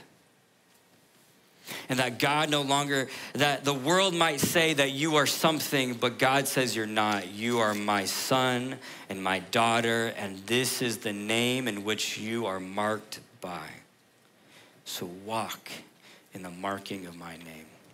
Which leads us to the second point, that finishing well is not allowing the challenges to define you. So many of us live a life that says that what has happened is what makes me who I am, and I will always be that. But finishing well is not the absence of challenges. So many of us assume that finishing well is coasting to the end. But it just doesn't happen. Challenges still arise. Hardship will still come. Finishing well is not the absence of challenges. It's rather just not being defined by them. In this journey to Bethel, 3 major events take place. Number 1, he has his concubine pass away. A concubine is a half-wife. If you really want to know the details of it, you can talk to me after. But simply, it's someone that he had intimacy with, someone he had done life with, and that person has died. Not too much longer after that, his favorite wife, the wife that he chose to serve for 14 years to get, she dies. And then, not too long after that, his oldest son sleeps with his other wife, his half-wife. Now that's really hard for us to understand, and I can once again talk to you more about it in detail, but what this is a power move. In that culture, there was a head leader, and a father was supposed to say who would be the next head leader. And because Jacob has not done it, Reuben was telling the community around him, I'm the leader. My dad can't control me, and here's the proof. And so this is what's taking place. Any one of those things would have been difficult.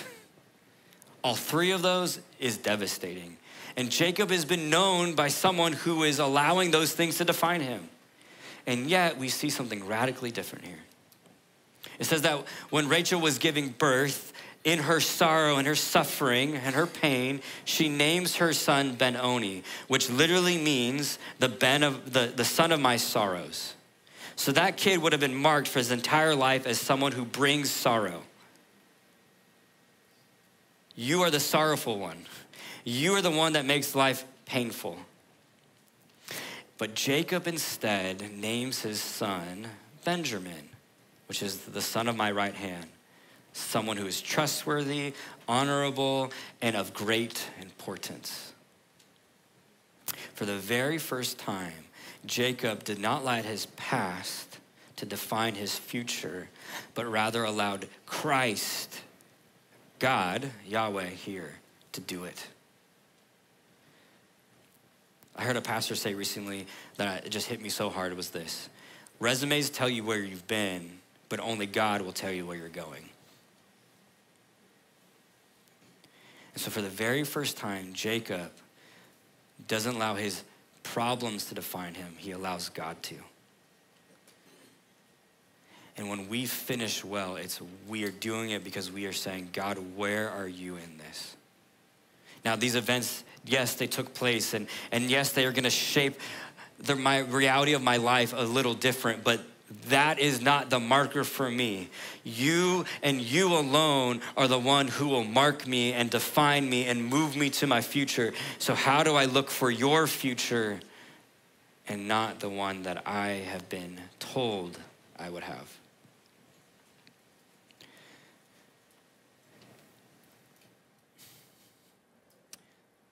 Rachel was about to allow not her suffering to define not just her, but multiple generations to come. And there are many of us in this room that need to know that when we aren't willing to fight against the definitions of our past and our pain, we won't just mark ourselves, but generations to follow. You can stop the pain and saying it ends with me. That I'm gonna be a person, my family's gonna be a person, we are gonna be marked not by what is done, but what God will do. Because finishing well is not being defined by what has happened. And lastly, we can see this is that finishing well seeks restoration. At the end of this, Israel goes to his father Esau, and we don't understand the gravity of time that's taking place in this, but it's been 30 years. And the last time he saw his father, he committed identity theft. He lied to his father about who he was. He stole from his father. He manipulated his father and then abandoned his father. And they haven't spoken in 40 years. I cannot imagine how that conversation went when he showed up back to where his father was. Here I am. And many of us, I think, would go like, gosh, I wish they would have given us the details of how that took place.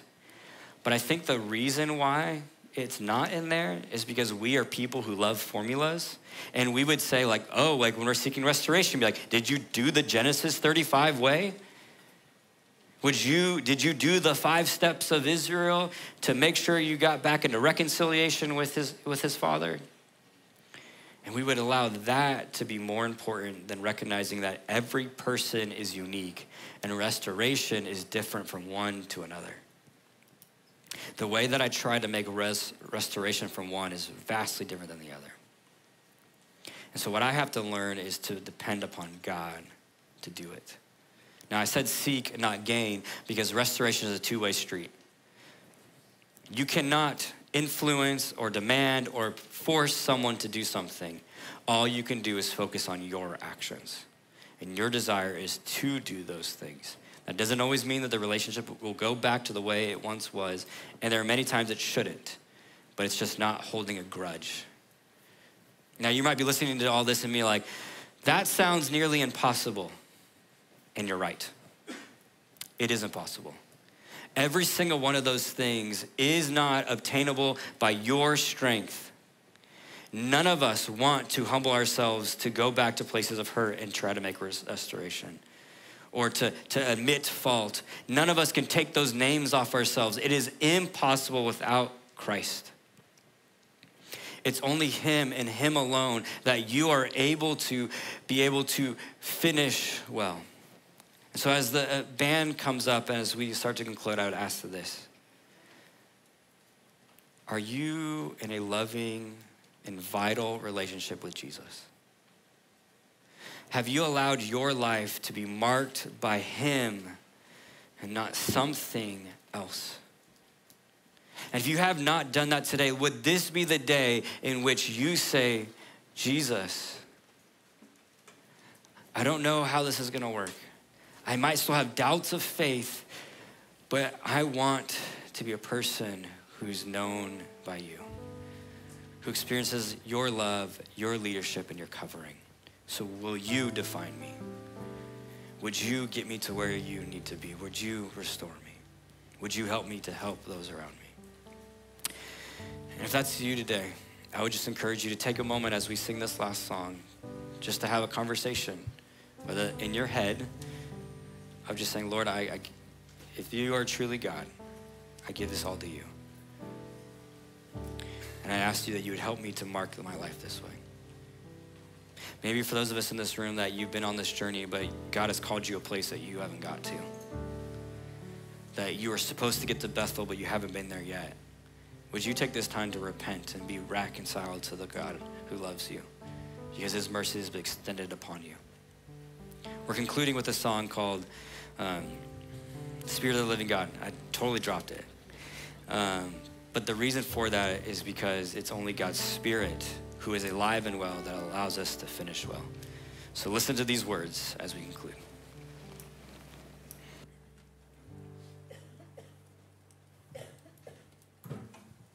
Won't you stand with us, church?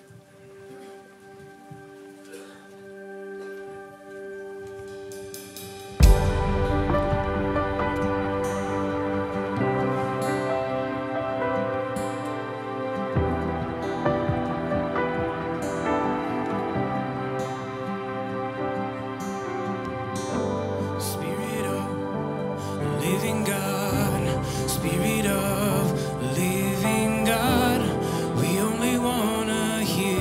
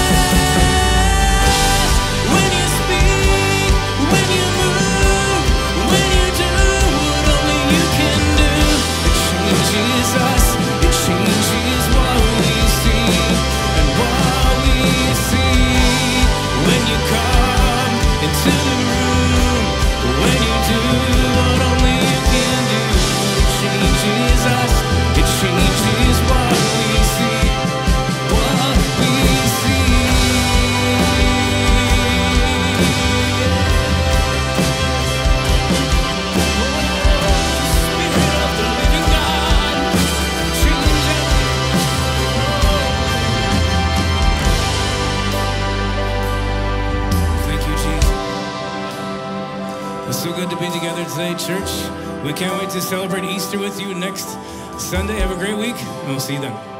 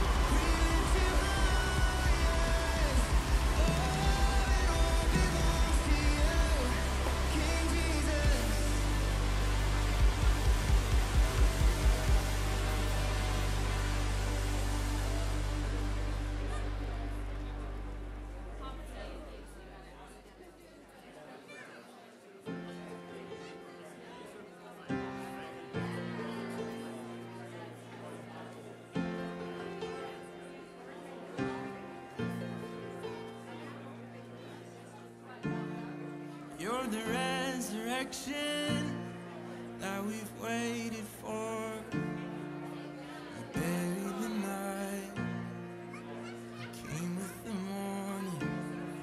You're the King of heaven, your praise is yours. The longer the quiet, the louder the chorus.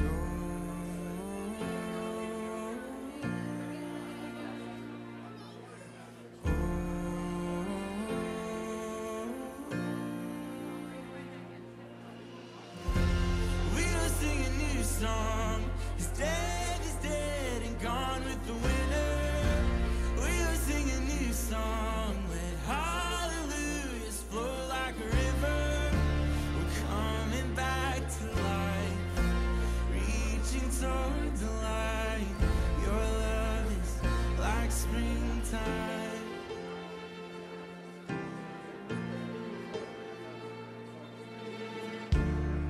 You're the living water, God, we thirst for you. The dry and the barren will flower and bloom. You're the sun that's shining, you restore my soul. The deeper you call us, oh, the deeper we'll go. We will sing a new song.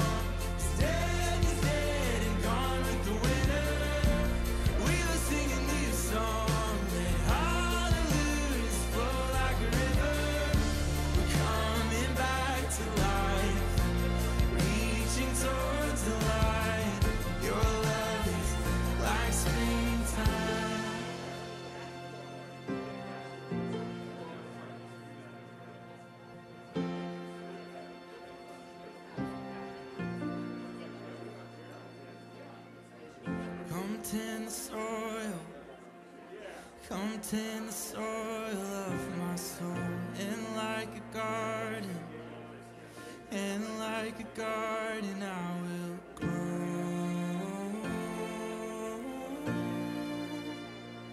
I will grow.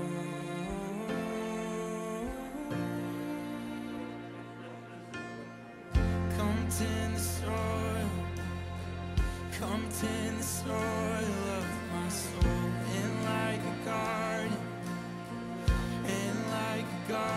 I will grow.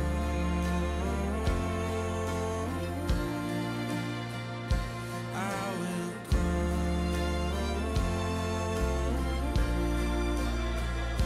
I will grow.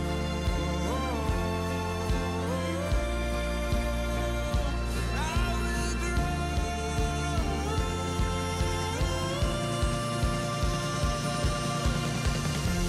We'll sing a new song. Dead is dead and gone with the winner. We will sing a new song. Let hallelujahs flow like a river. We're coming back to life, reaching towards the light. Your love is like springtime, like springtime.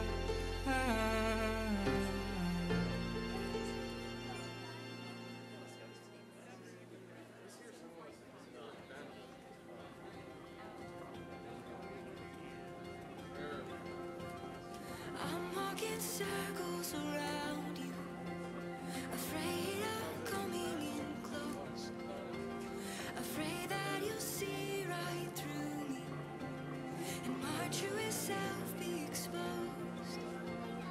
You're not a God of confusion, and you'll never lead me astray. Even these circles I'm walking will lead me to you all the way.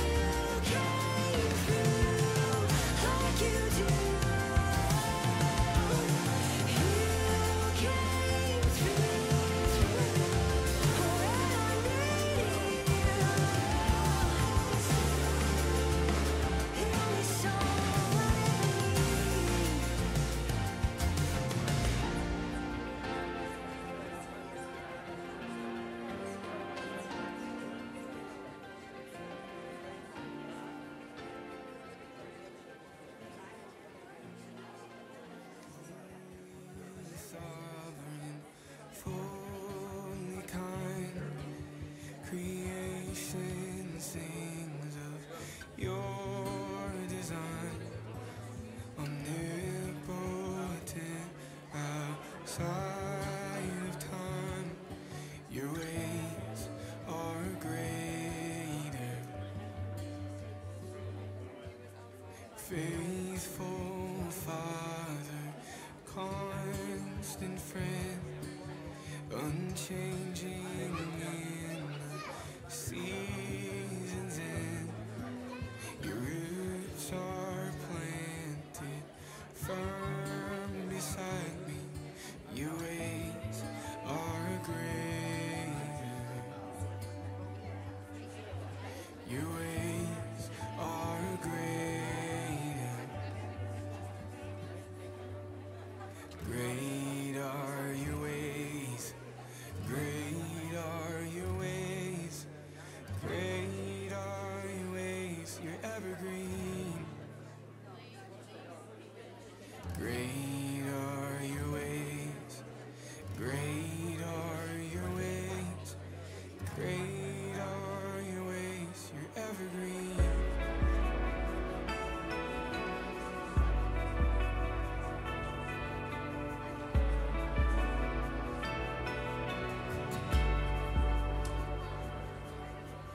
God of stillness, God of moving, God of harvest, God of pruning, God of wonder, all consuming. Your ways are greater. Your ways are greater. Great are your ways. Great are your ways. Great are your ways. You're evergreen. Great are your ways. Great are your ways. Great are your ways. You're evergreen. Great are your ways. Great are your ways. Great are your ways. You're evergreen.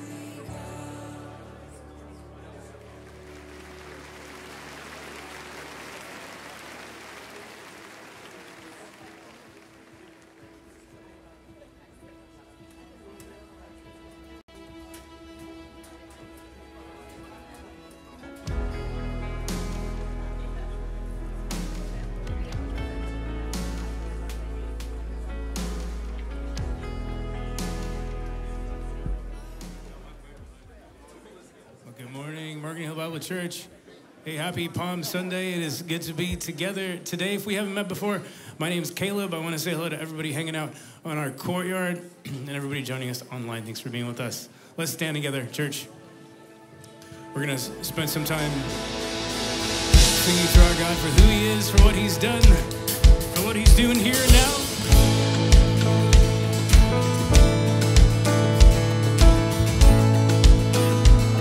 Come on, let's sing this.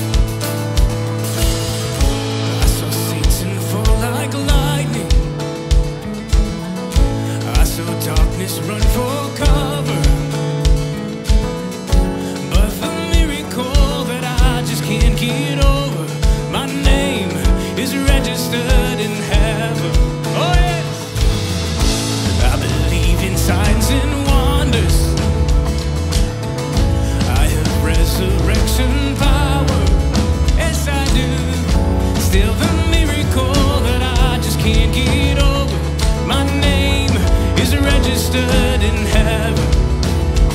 Oh, my praise belongs to you forever.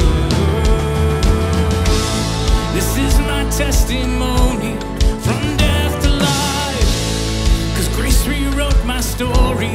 Oh, I testify by Jesus Christ the righteous, I'm justified. This is my testimony. This is my testimony.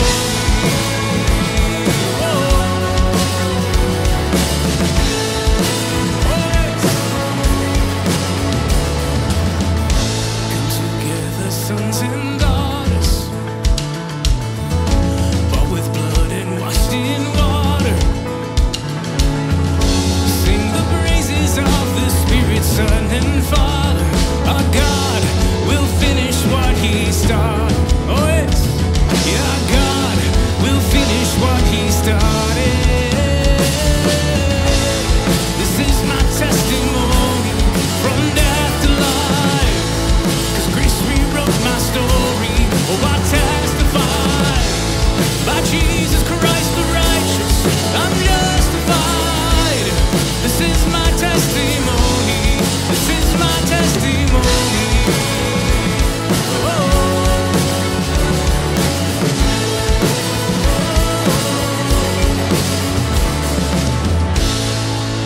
I'm not dead, you're not done. If I'm not dead, you're not done. Oh no. Greater things are still to come. Oh, I believe.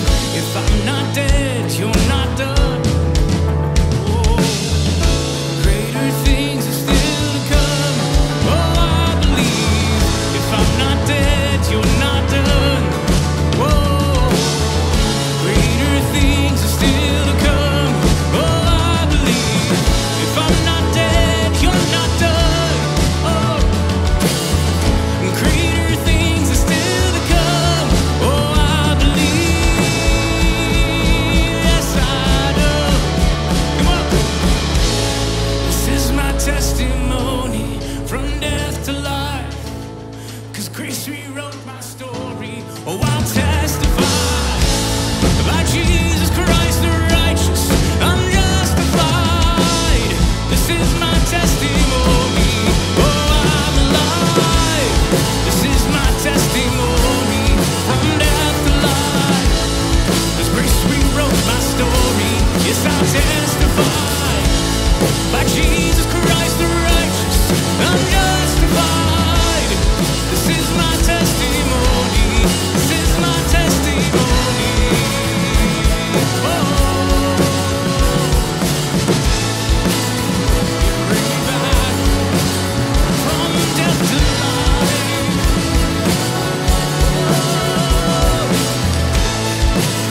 All right, hey. Now we give you praise, Jesus. You brought me back from. Give you all the praise today, God. You are worthy. You're worthy, Lord.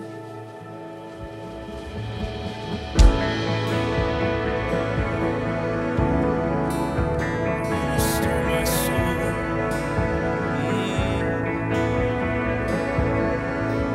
Oh, Lord, my God. Oh,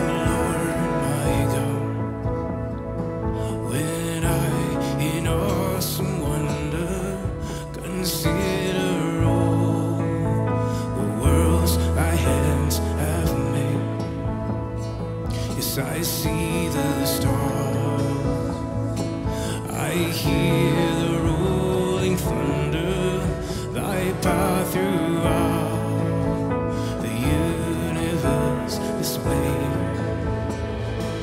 Then sings my soul, my Savior God, to thee. How great thou art.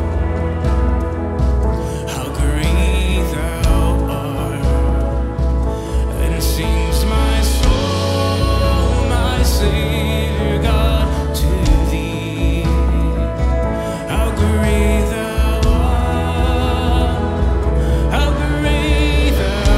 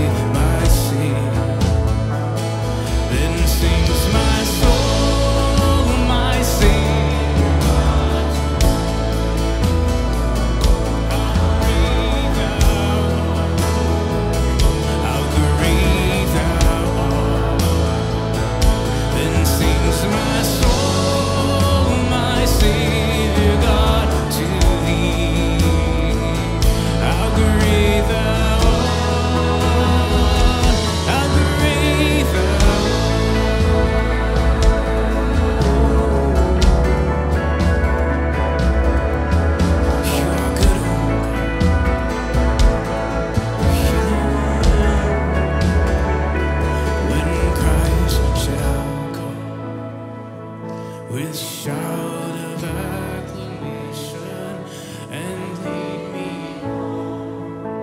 Oh, joy shall fill my heart, then I shall bow in humble adoration, and I proclaim, my God, how great thou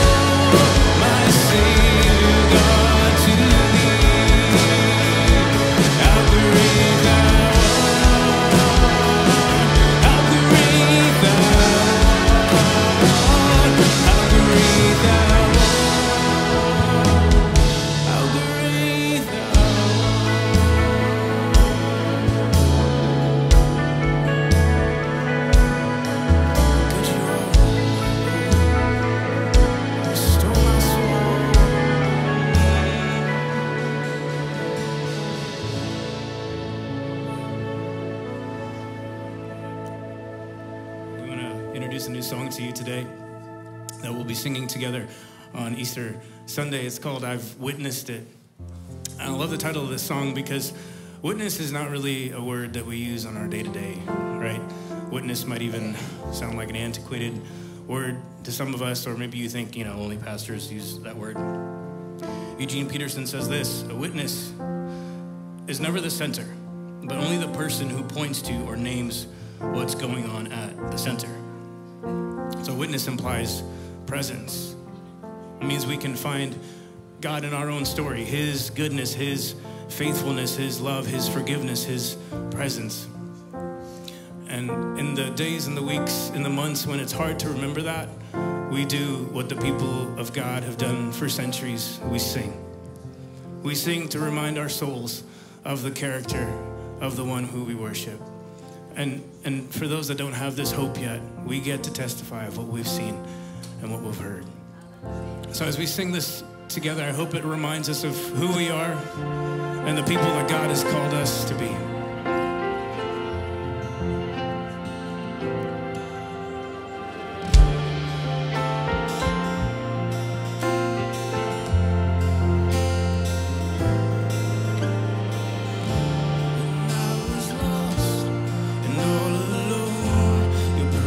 Was where I found home. You were there and you're here right now. Yes, you are. Yes, you are. In every high and every low, you never left me without hope. You were good and you're good right now. Jesus, I've witnessed your faithfulness. I've seen you breathe life within. So I'll pour out my praise again. You're worthy, God, you're worthy of all of it. Your promises never fail. I've got stories I live to tell. So I'll pour out my praise again. You're worthy, God, you're worthy of all of it. Yes, you are, Jesus. You left the throne and chose the cross, laid down your life to rescue us, the Savior then and the Savior now. Here now in this place, yeah. But even death was not the end. You conquered hell so I could live, resurrecting then, resurrecting now. Oh, yeah. Resurrecting then, resurrecting now. I've witnessed your faithfulness. I've seen you breathe life within. So I'll pour out my praise again. You're worthy, God, you're worthy of all of it. Your promises never fail. I've got stories I live to tell. So I'll pour out my praise again. You're worthy, God, you're worthy of all of it. Oh, yes, you are, Jesus. I will pour out my praise. I surrender to you, oh God.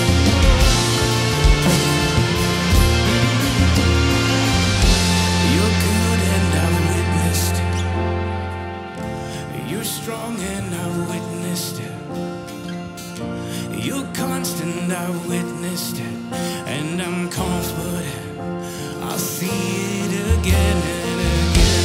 You love and I've witnessed how you love me, Jesus. You heal and I've witnessed it. You save and I've witnessed it. And I'm confident I'll see it again. You're good. You're good and I've witnessed it. Oh yeah. You're strong and I've witnessed it. You're constant, I've witnessed it. And I'm confident I'll see it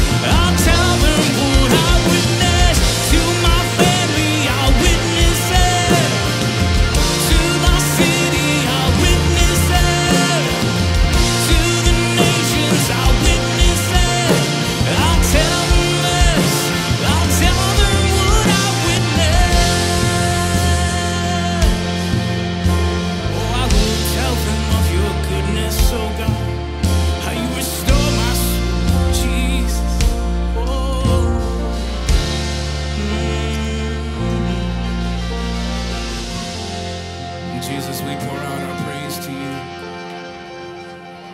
we surrender to you more of you, God, less of me.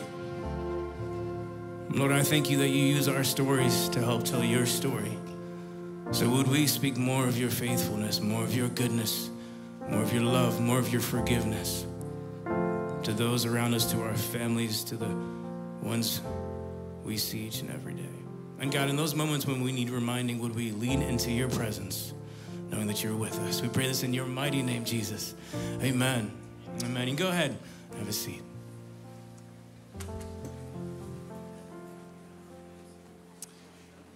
Amen, amen. Good morning, Morgan Hill Bible Church. So great to have you here this morning, worshiping with us. My name is Michael. I'm one of the pastors here. We're so glad that you're here on what turned out to be a sunny so far morning. It was raining at the first service this morning, but now it's sunny, so it's great to have you here. If you are new or newer to Morgan Hill Bible Church and you've not yet filled out one of our Connect cards, I'd encourage you to do so. That's in the worship guide you received this morning. That's our way just to keep you up to date on all the information and everything that is happening here at our church. Hey, today, as you likely know, is what's often referred to as Palm Sunday, which is the beginning of what we celebrate being the last week of Jesus' life, culminating in the events of Good Friday this next weekend, and then ultimately Easter Sunday, which is a week from today. And I want to invite you to two things that are coming up next week. And first, our Good Friday service, which is from 5:30 to 8, and it will walk through this last week of Jesus' life. So the first station will focus on Palm Sunday and the events that happened on that day, and then on to Monday, and the rest of that week, which is so important in the Gospels, obviously culminating on the crucifixion on Good Friday. It's a walk-through worship experience. It will take you anywhere between 15 to 30 minutes, depending on how fast or how slow you want to move through it at your own pace. It's great for kids. It's great even if you don't have kids. We'd encourage you to be there 5:30 to 8 this Friday night for a Good Friday service. And then next Sunday, of course, is Easter Sunday. And there is a very particular way, if you are a regular part of Morgan Hill Bible Church, that you could be of service to us next week. And that is this. If you could come to our 8:15 service. I know, that's a hard sell for this crowd. You're like, 8:15? You have church at that time of day? We do. We actually did today, and it was great. It's the same thing you'll see here at 11. Now, here's the thing. On Easter Sunday, there typically, if this year is like the last several years, there will be hundreds of people who will come here to Morgan Hill Bible Church and to many other churches around this area who come once or twice a year. And as you look around this auditorium right now, we don't have room for hundreds more people in our normal later two services. We do at our normal earliest service. And so most people will come to either the middle or our later service. And so if Morgan Hill Bible Church is your church, I just want to strongly encourage you, if you are able, if not, come to the middle or the later one. We won't judge you at all for it. But if you are able to come to our 8:15 service, that will open up a seat for someone who once or twice a year maybe comes to church, to make them be able to have a seat to hear the gospel preached. And so if you're able to help us in that way, we would greatly appreciate it. We look forward to seeing you next Sunday and celebrating Easter with you. Well, this morning is a special Sunday because it is a child dedication Sunday. And so the families, I think there's 3 families for the service who are having kids dedicated this morning. Feel free to come on up to the stage. Come on up to the stage. Are we clapping? We're kind of clapping. We're clapping. Yeah, all right, there we go. Yeah. We at Morgan Hill Bible Church believe that there's nothing more important than passing on our faith to the next generation. And that is so crucial and so vital in the role that churches have, but also the role that parents have as a part of this. And there's nothing magical that happens today. There's no silver bullet to faith because your kid will be prayed for. It doesn't guarantee anything. I can't even guarantee they'll sleep through the night tonight. I'm sorry. If I could do that, I would pray for my own kids first and then pray for yours secondly. But a large part of this dedication is not just a dedication of your children, but it's a dedication of you. Recognizing that as a church, we want to do all we can to support you, but the primary place of discipleship is in your homes. And your kids will see your faith far more than they will see the faith of anyone here at this church. And so as we dedicate your kids this morning, would you just go ahead and introduce your families to us? We're the Preußes. My name is Zach. This is Nicole, and this is 3-month-old Nayla, our daughter. We're the Kawaharas. I'm Josh. This is my wife, Lauren. This is Levi and Lily. Awesome. Thank you, guys. I'm often in moments like this reminded of a statement I heard many years ago. It says, the greatest thing you may ever do for the kingdom of God is not something you do, but someone you raise. That often our kids are the greatest legacy, the greatest impact we will ever make in this world of anything we do. And it's often challenging because it's the most thankless thing you'll ever do as well, especially in this stage of life, right? They don't say thank you for getting up, for feeding me, for cleaning my clothes, for taking me places, but it's the small day in, day out investments that you make in the life of your kids that will matter and make an eternal difference. And so I just want to encourage you to continue to pray for and to model that faith in your homes that you hope to see in your kids one day as they grow throughout these years and enter into adulthood, hopefully to follow after Jesus as well. Each of these families has picked a verse that they would like to be prayed over their kids. And so would you join me as we pray for and dedicate these kids to the Lord this morning? God, we thank you for little, is it Nayla? For Nayla. God, what a beautiful little girl she is. God, we dedicate her to you this morning. God, we pray Deuteronomy 31:6 over her, that she would be strong and courageous, that she would not live in fear, that God would be her God, that he would never leave her or forsake her. God, would that be true? Would she be a strong and courageous person for you?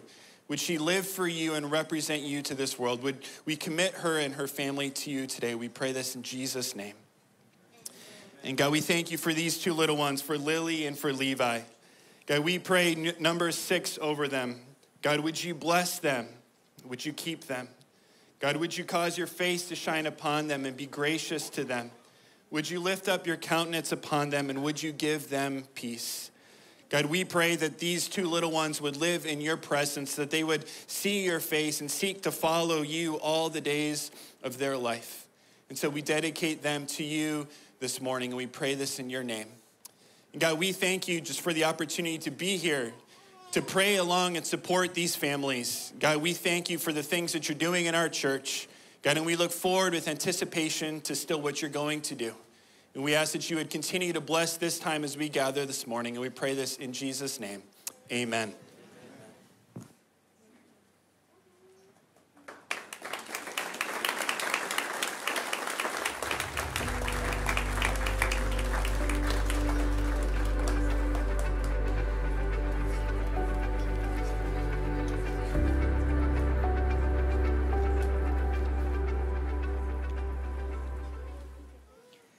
I think one of the most difficult tasks in life is finishing well. Now, some of us in this room, when we hear those words, we're like, I've got grit, I got tenacity. Finishing isn't that difficult. Now, there's others in this room where you hear that statement and you're like, yes, I fully understand what it means and how hard it is to finish something. But finishing well and finishing are vastly different. And we understand what that looks like, and we can experience the beautiful gifts of finishing well and the pain for those who just simply finish.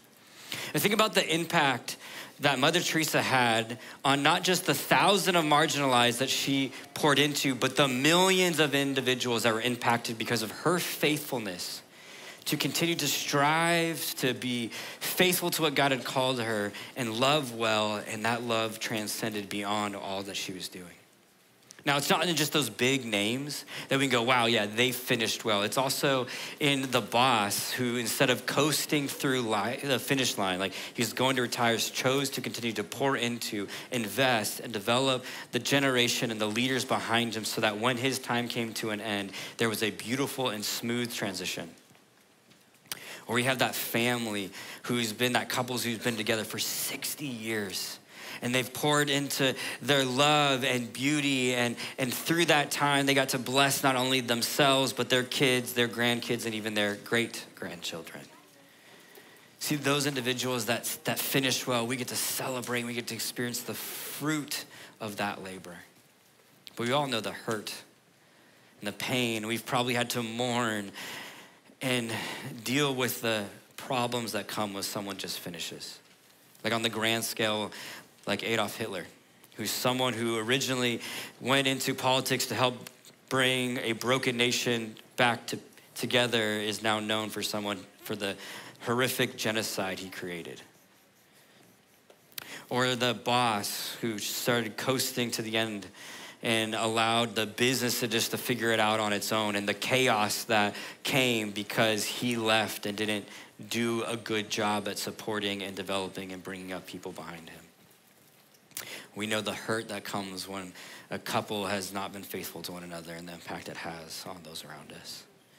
You see, finishing and finishing well are different.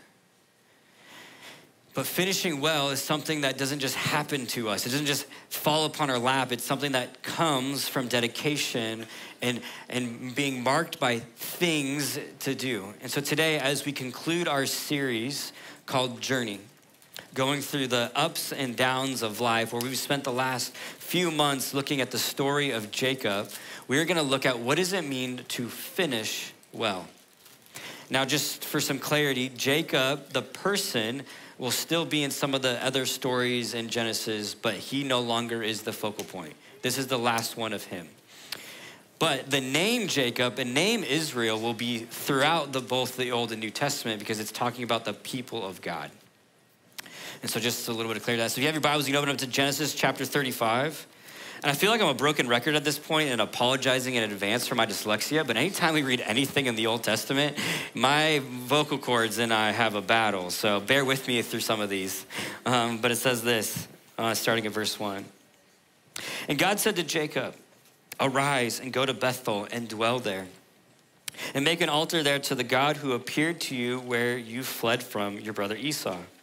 So Jacob said to his household and to all who were with him, put away the foreign gods that are among you and purify yourselves and change your garments.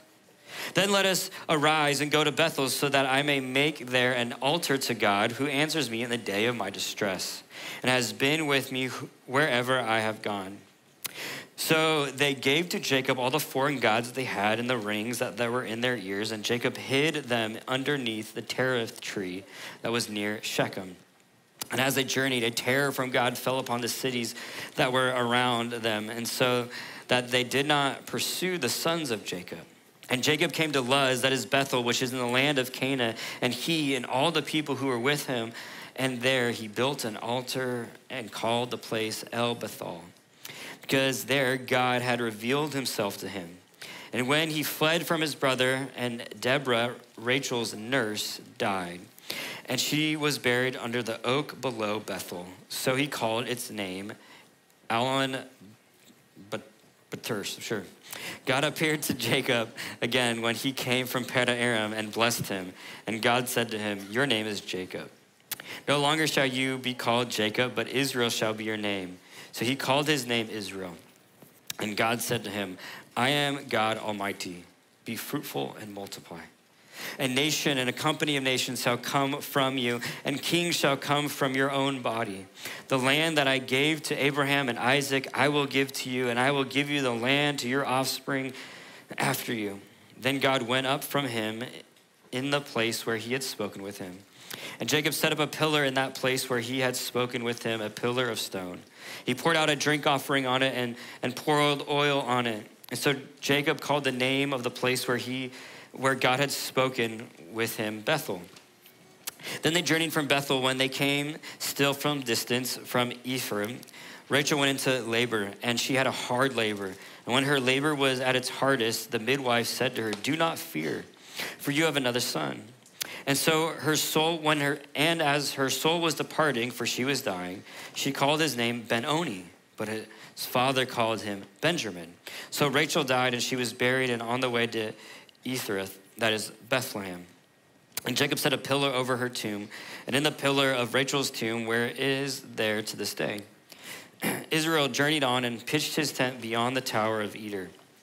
While Israel lived in the land, Reuben went in and lay with Bilhah, his father's concubine, and Israel heard of it.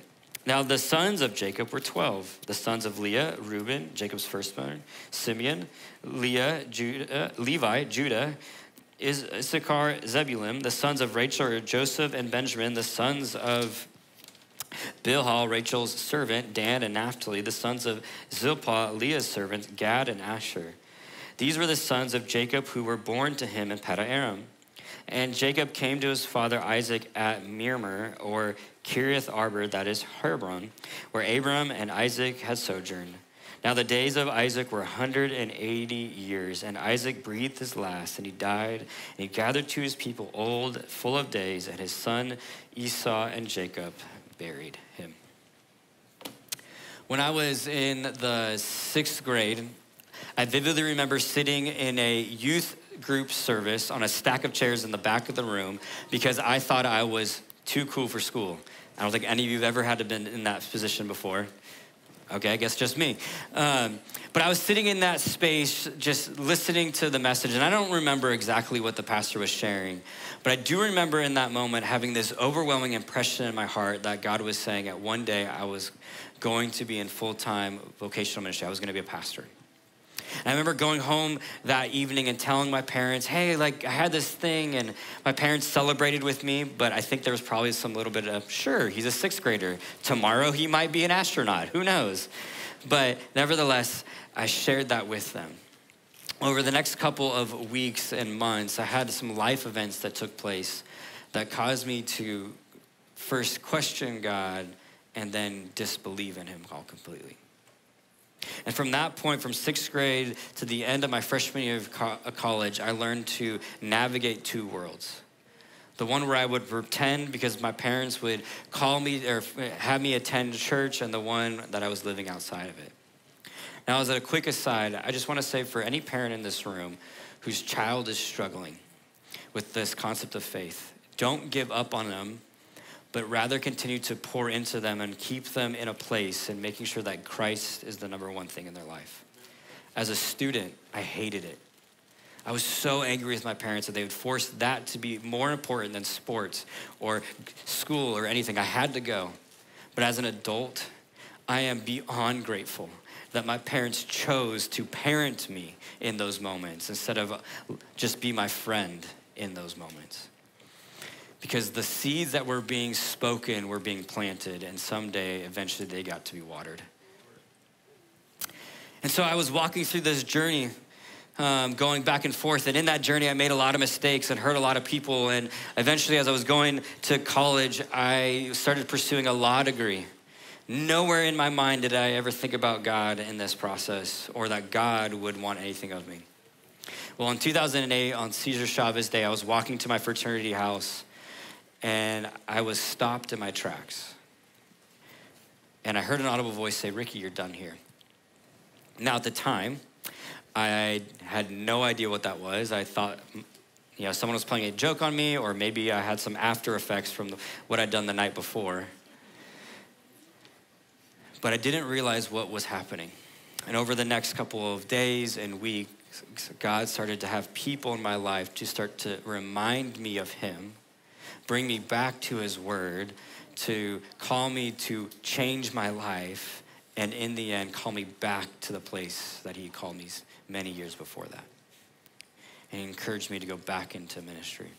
And I remember in that time thinking to myself, there's no way God would allow someone like me to do something like that. Last week, if you were with us, Pastor Michael had shared his last point was that no person or no place is too far from redemption. And for those of us who have ever been victimized or experienced hurt or neglect, we are grateful for that truth, that God is not too far from us in our pain and our hurt and our abandonment and our struggle, but the same reality is true for those who have been a part of the hurting. God's mercy and his grace is not extended to some, but to all. And that's what God is doing here to Jacob in verse 1.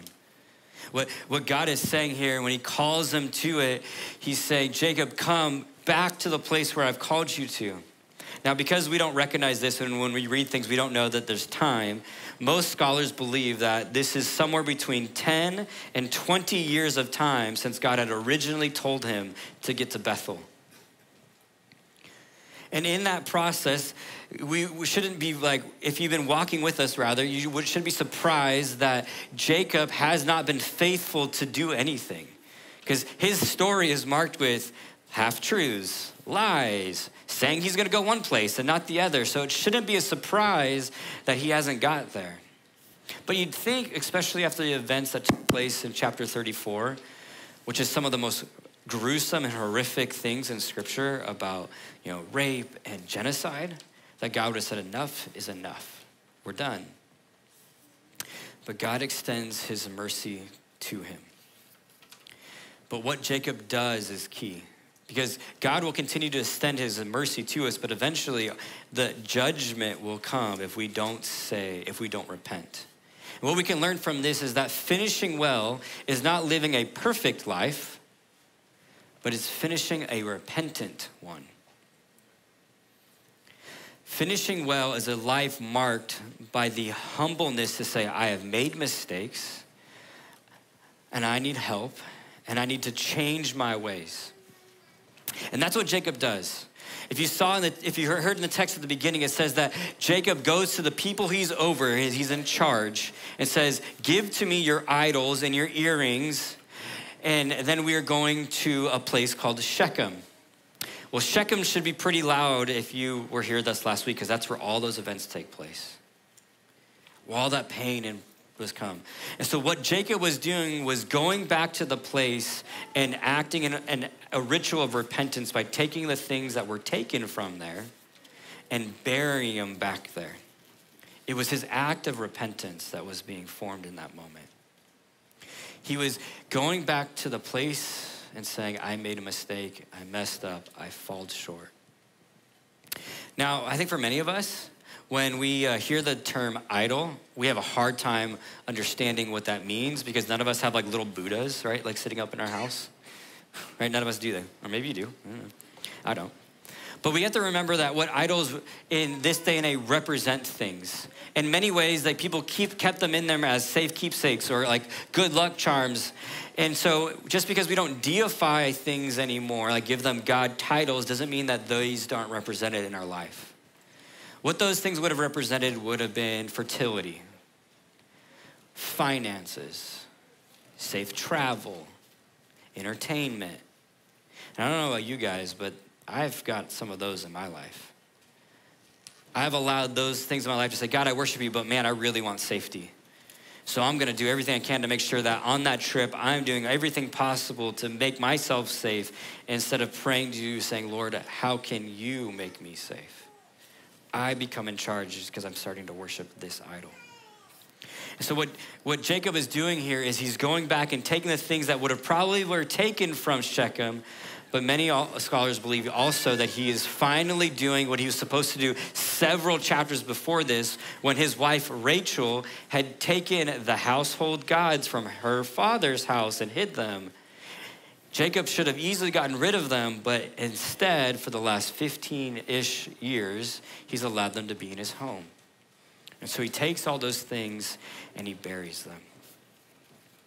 And he repents. Now, repentance is a military term, which means that I started walking one way, living a lifestyle, having allegiance to one thing, but then I say no more and I repent and completely turn my back to it and start walking a new way.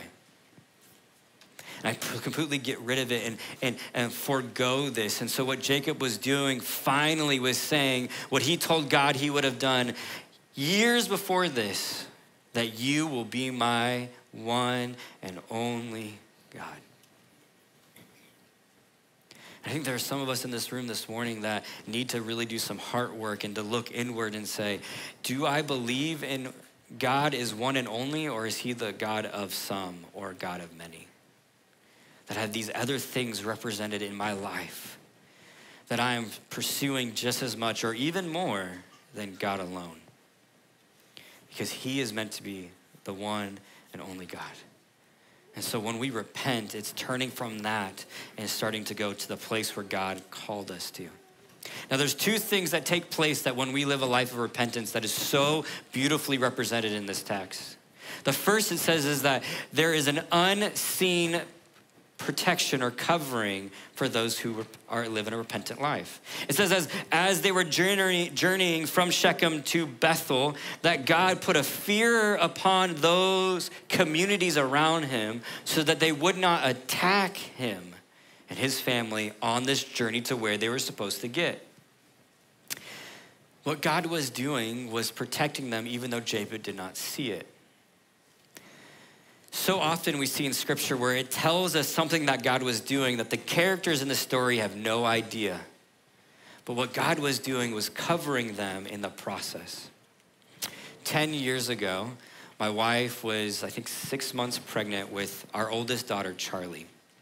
And in this time, I was approached by a church. We were ministering in Oklahoma, and another church in Oklahoma reached out and said, hey, would you be interested in fulfilling one of our roles?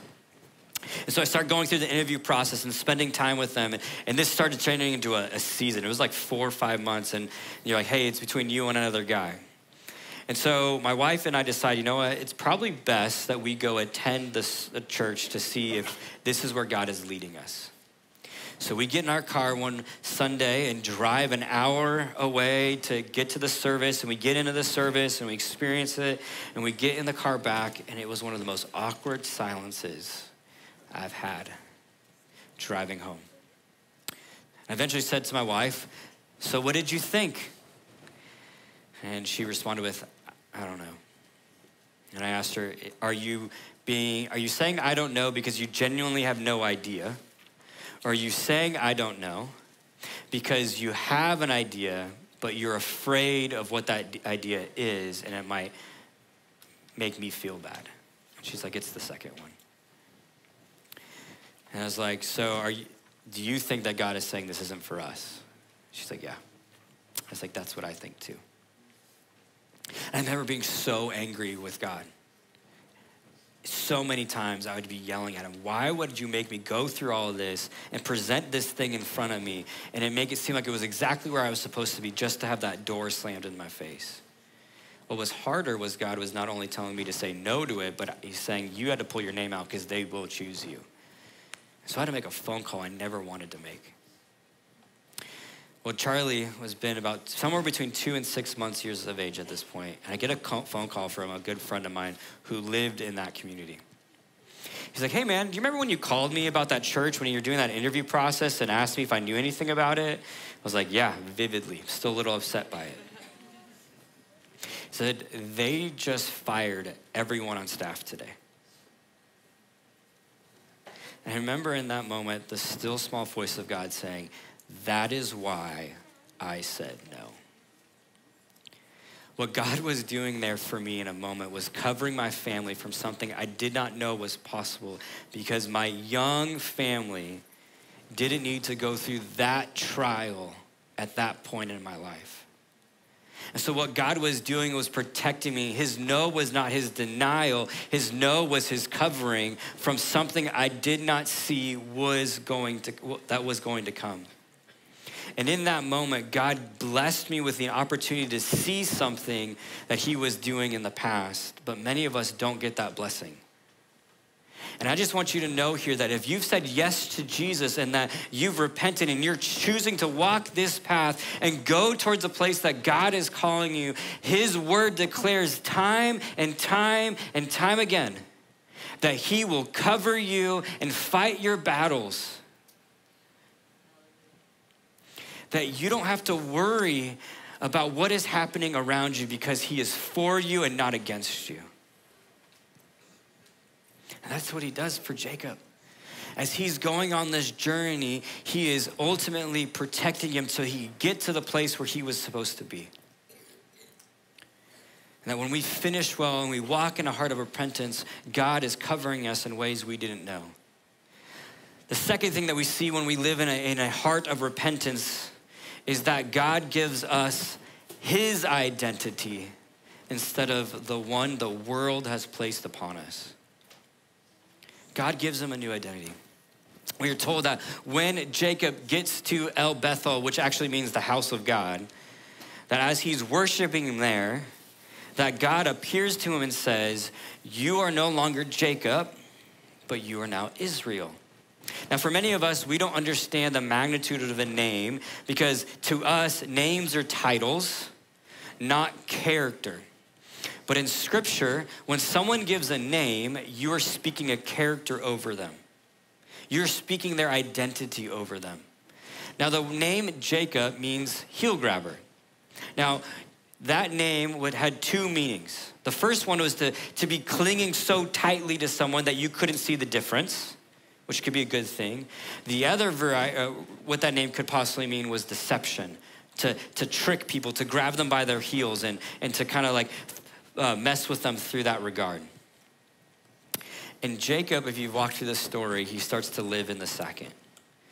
He's the deceiver.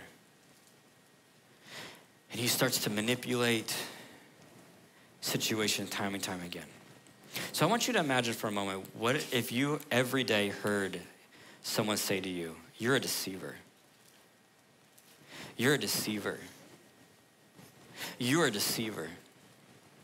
You are a deceiver. The impact that that's going to have on the way you live your life. You've always been marked that way, so you always will be that. And then God comes and gives him a new name, Israel, which means to wrestle with God.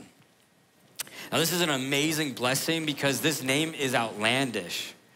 That day and age, no one could have conversations with God. So to say that you are known not just to have a conversation with him, but to actually wrestle with him was beyond anyone's comprehension. God was giving him a beautiful title, a beautiful new name. That he was not what the world had once defined him, but rather what God would define him. So each and every one of us, when we are born, we were given a name. Stay. Nope, maybe here. Stay. Right? You've been given a name. This is mine, Ricky. And as we start going through life, we start to build up things and our name starts to have other things attached to it, successes and things. But in the process of time, we get some new names placed upon us. Maybe like not secure. Maybe something's happened and this becomes a mark that you've placed on yourself or the world has, or unsuccessful. Or unsafe. Or unloved. Or no purpose. Or inadequate. Or unwanted. And through the reality of life, as you start to go through it, one of these names starts to cover yours. And you start living this life with this name on top of you. That these hardships have started to define you. And now every time you walk into a situation, you go, hi, my name is Ricky, and I really don't feel like I'm wanted. And there are some times when I'm good at hiding this reality of me. But for the most part, once the heat starts to come and the light starts to shine on me, I eventually get too hot and this name starts to come out.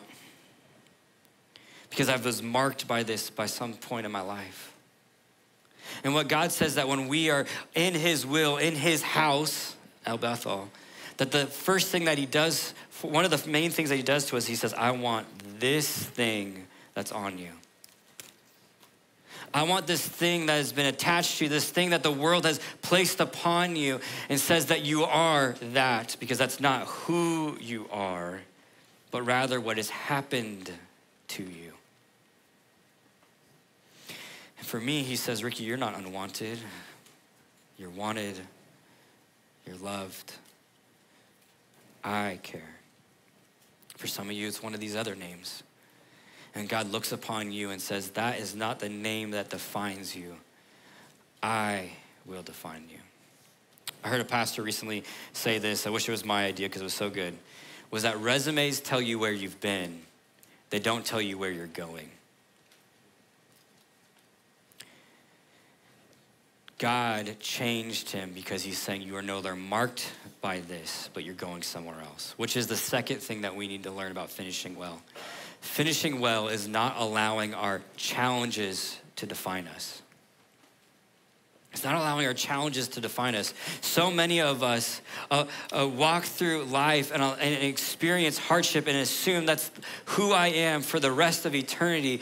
But finishing well is not the absence of challenge, but it's choosing not to allow those challenges to mark you forever. There's this belief in our world that coming to the end of something should be about coasting. That's just not the reality. we all know that there's hardships that come alongside of it. It's just, what do I do with it? As he's journeying this process, 3 events took place in Israel's life. First, his concubine died. Now, a concubine was a half-wife. The reason why someone had this was because their wife couldn't have children. It's a mess. But anyway, someone that he was intimate with, that he had children with, has passed away. That's hard. His favorite wife, Rachel, who he spent 14 years working for, passes away. And then his oldest son, Reuben, sleeps with his stepmom, I guess, but his other concubine. Any one of those things would be overwhelming. All of those 3 things would be just devastating. Now, just for clarity purposes, because we all want to know what's happening there, in that culture, there was a leader of every tribe. Their patriarch society, Jacob was the leader. If Jacob has not identified the next leader, they would then try to make themselves identifiable. And Reuben, his act was a political move to tell his father and the rest of his siblings, I'm in charge. Dad can't stop me from doing this. I'm the man. So this is all kind of a mess. And as we've heard this and we've seen those 3 things, we should have an expectation that Jacob would allow those things to define him, because that's what he's done throughout the rest of the text. All the other chapters are revealing that. But here instead, we see that when Rachel, who was allowing her suffering, not just to define her, but the next generation, because she was about to name her son Ben-Oni, which is the son of my sorrow, which means that child every single day for all of his life would have heard, you are the person of sorrow. You are sorrowful. You bring sorrow upon this world. This is the way that she was defining her son, her future. Jacob steps in and says, no, your name is Benjamin, which means to be my right-hand man, someone who's a trustworthy, who's stable, who's supportive, who is strong. For the very first time in his life, Jacob didn't allow his past to define his future. Man, there's so many of us in this room that have allowed our past not just to impact us, but to impact the generations after us. And one of the things that we should be striving after as individuals is to say, no, it ends with me. Those things that have been in my family, infidelity, cheating, whatever you want to do, like not being wise with money, those things that have been marked by my family, it ends with me. You can end it and not allow the things of the past to impact your future. And so I don't know what areas in your life that you need to look upon God and say, help me. But when you come to him, he will. The last thing that we see is finishing well it seeks restoration. At the end of the story, we told that Jacob goes to his father, Isaac, and they reconnect. Now, you might be thinking to yourself, cool, well, no big deal. That's because we've forgotten the history. It's been 30 years since Jacob and his father has talked. The last time he spent time with his father, he lied to him, he manipulated him, he cheated him, and then abandoned him. All of those things took place, and it's been 30 years. Could you imagine that conversation? When he finally gets back to the place where he's supposed to be, he sees his dad. Hi. Like, how do you start?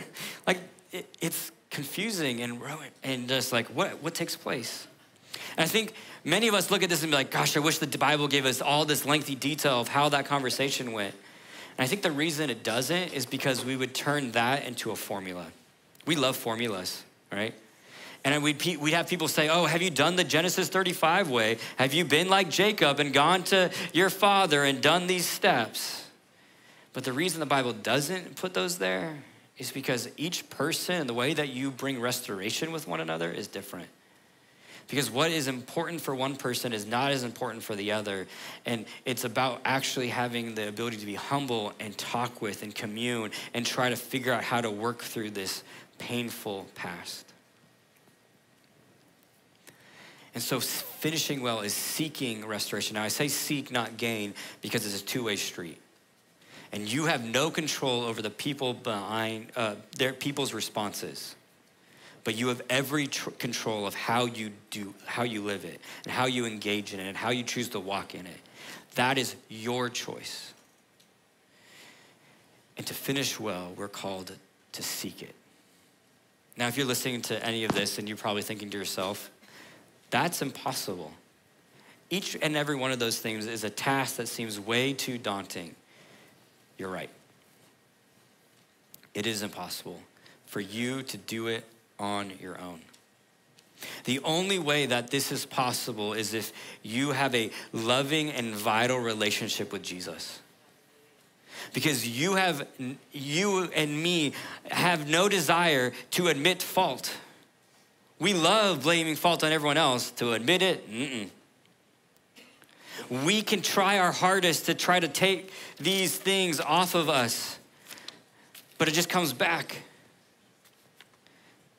We can try our hardest to not allow the past to define our future, but if we are doing it on our own accord and not in partnership with Christ, we can't. And so I would encourage you today that if you don't know Jesus, that today would be the day. Because it's only through that you can finish well and do these things. And finishing well is so important, because it is the fruitfulness that is not just given into you, but to all of those around you. And so I'm gonna invite the band up to close with us this morning and just ask you this. If you're in this room and you haven't accepted Jesus as your Lord and Savior, as we sing this last song, would you do it? Would you, in this time, maybe just have a conversation on your own, just saying, God, I don't know if you're real or if this thing is true or not, but if you are, help me in this process. Help me to start to have a new name. Help me to walk through this journey, because you are the one who gives me strength. For other of us in this room, maybe you've been on this journey, but you, like Jacob, haven't gotten to the place where God has wanted you to. And you've stopped short, and you've lied, and you've manipulated, and you've prevented yourself from doing that. Would you come to say, Lord, will you forgive me? I've been trying to take these names off me. I've been trying to do these things on my own, but I need you. Because it's only you who can do it. And so as we conclude today, we're gonna be singing this song called The Spirit of the Living God. And I would just ask that as you sing this song, that you read the words, because it's only by God and God's Spirit alone are you able to finish well.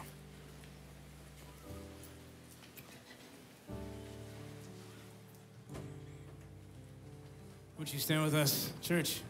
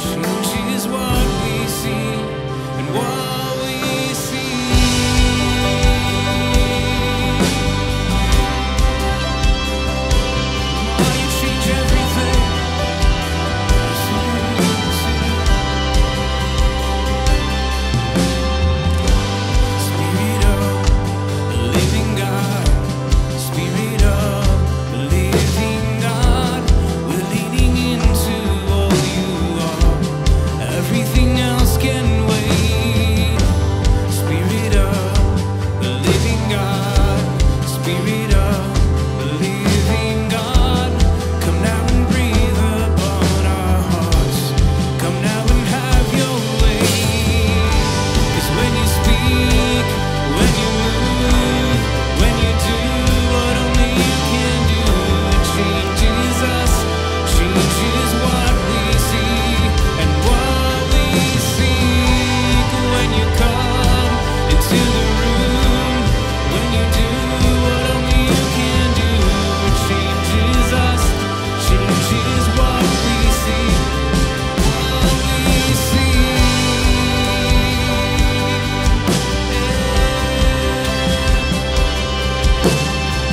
God, you change everything, God. And when you move all our fears. And when you move us to tears. And when you move all our fears. Yes, you do. When you move us to tears. When you fall, we fall on our knees. When you fall, we fall at your feet.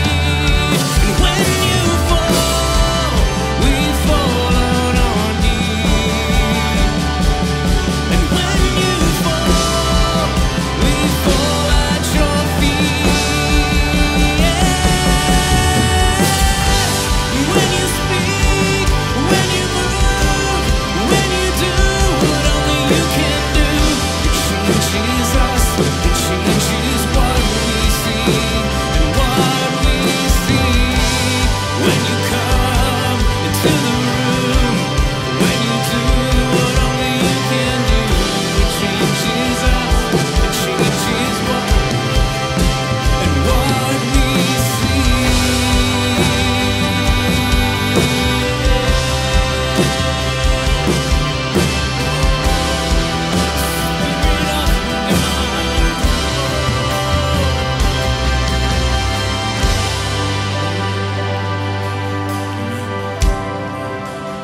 So good to be with you today, church. We can't wait to celebrate Easter with you next Sunday. Have a great week, and we'll see you then.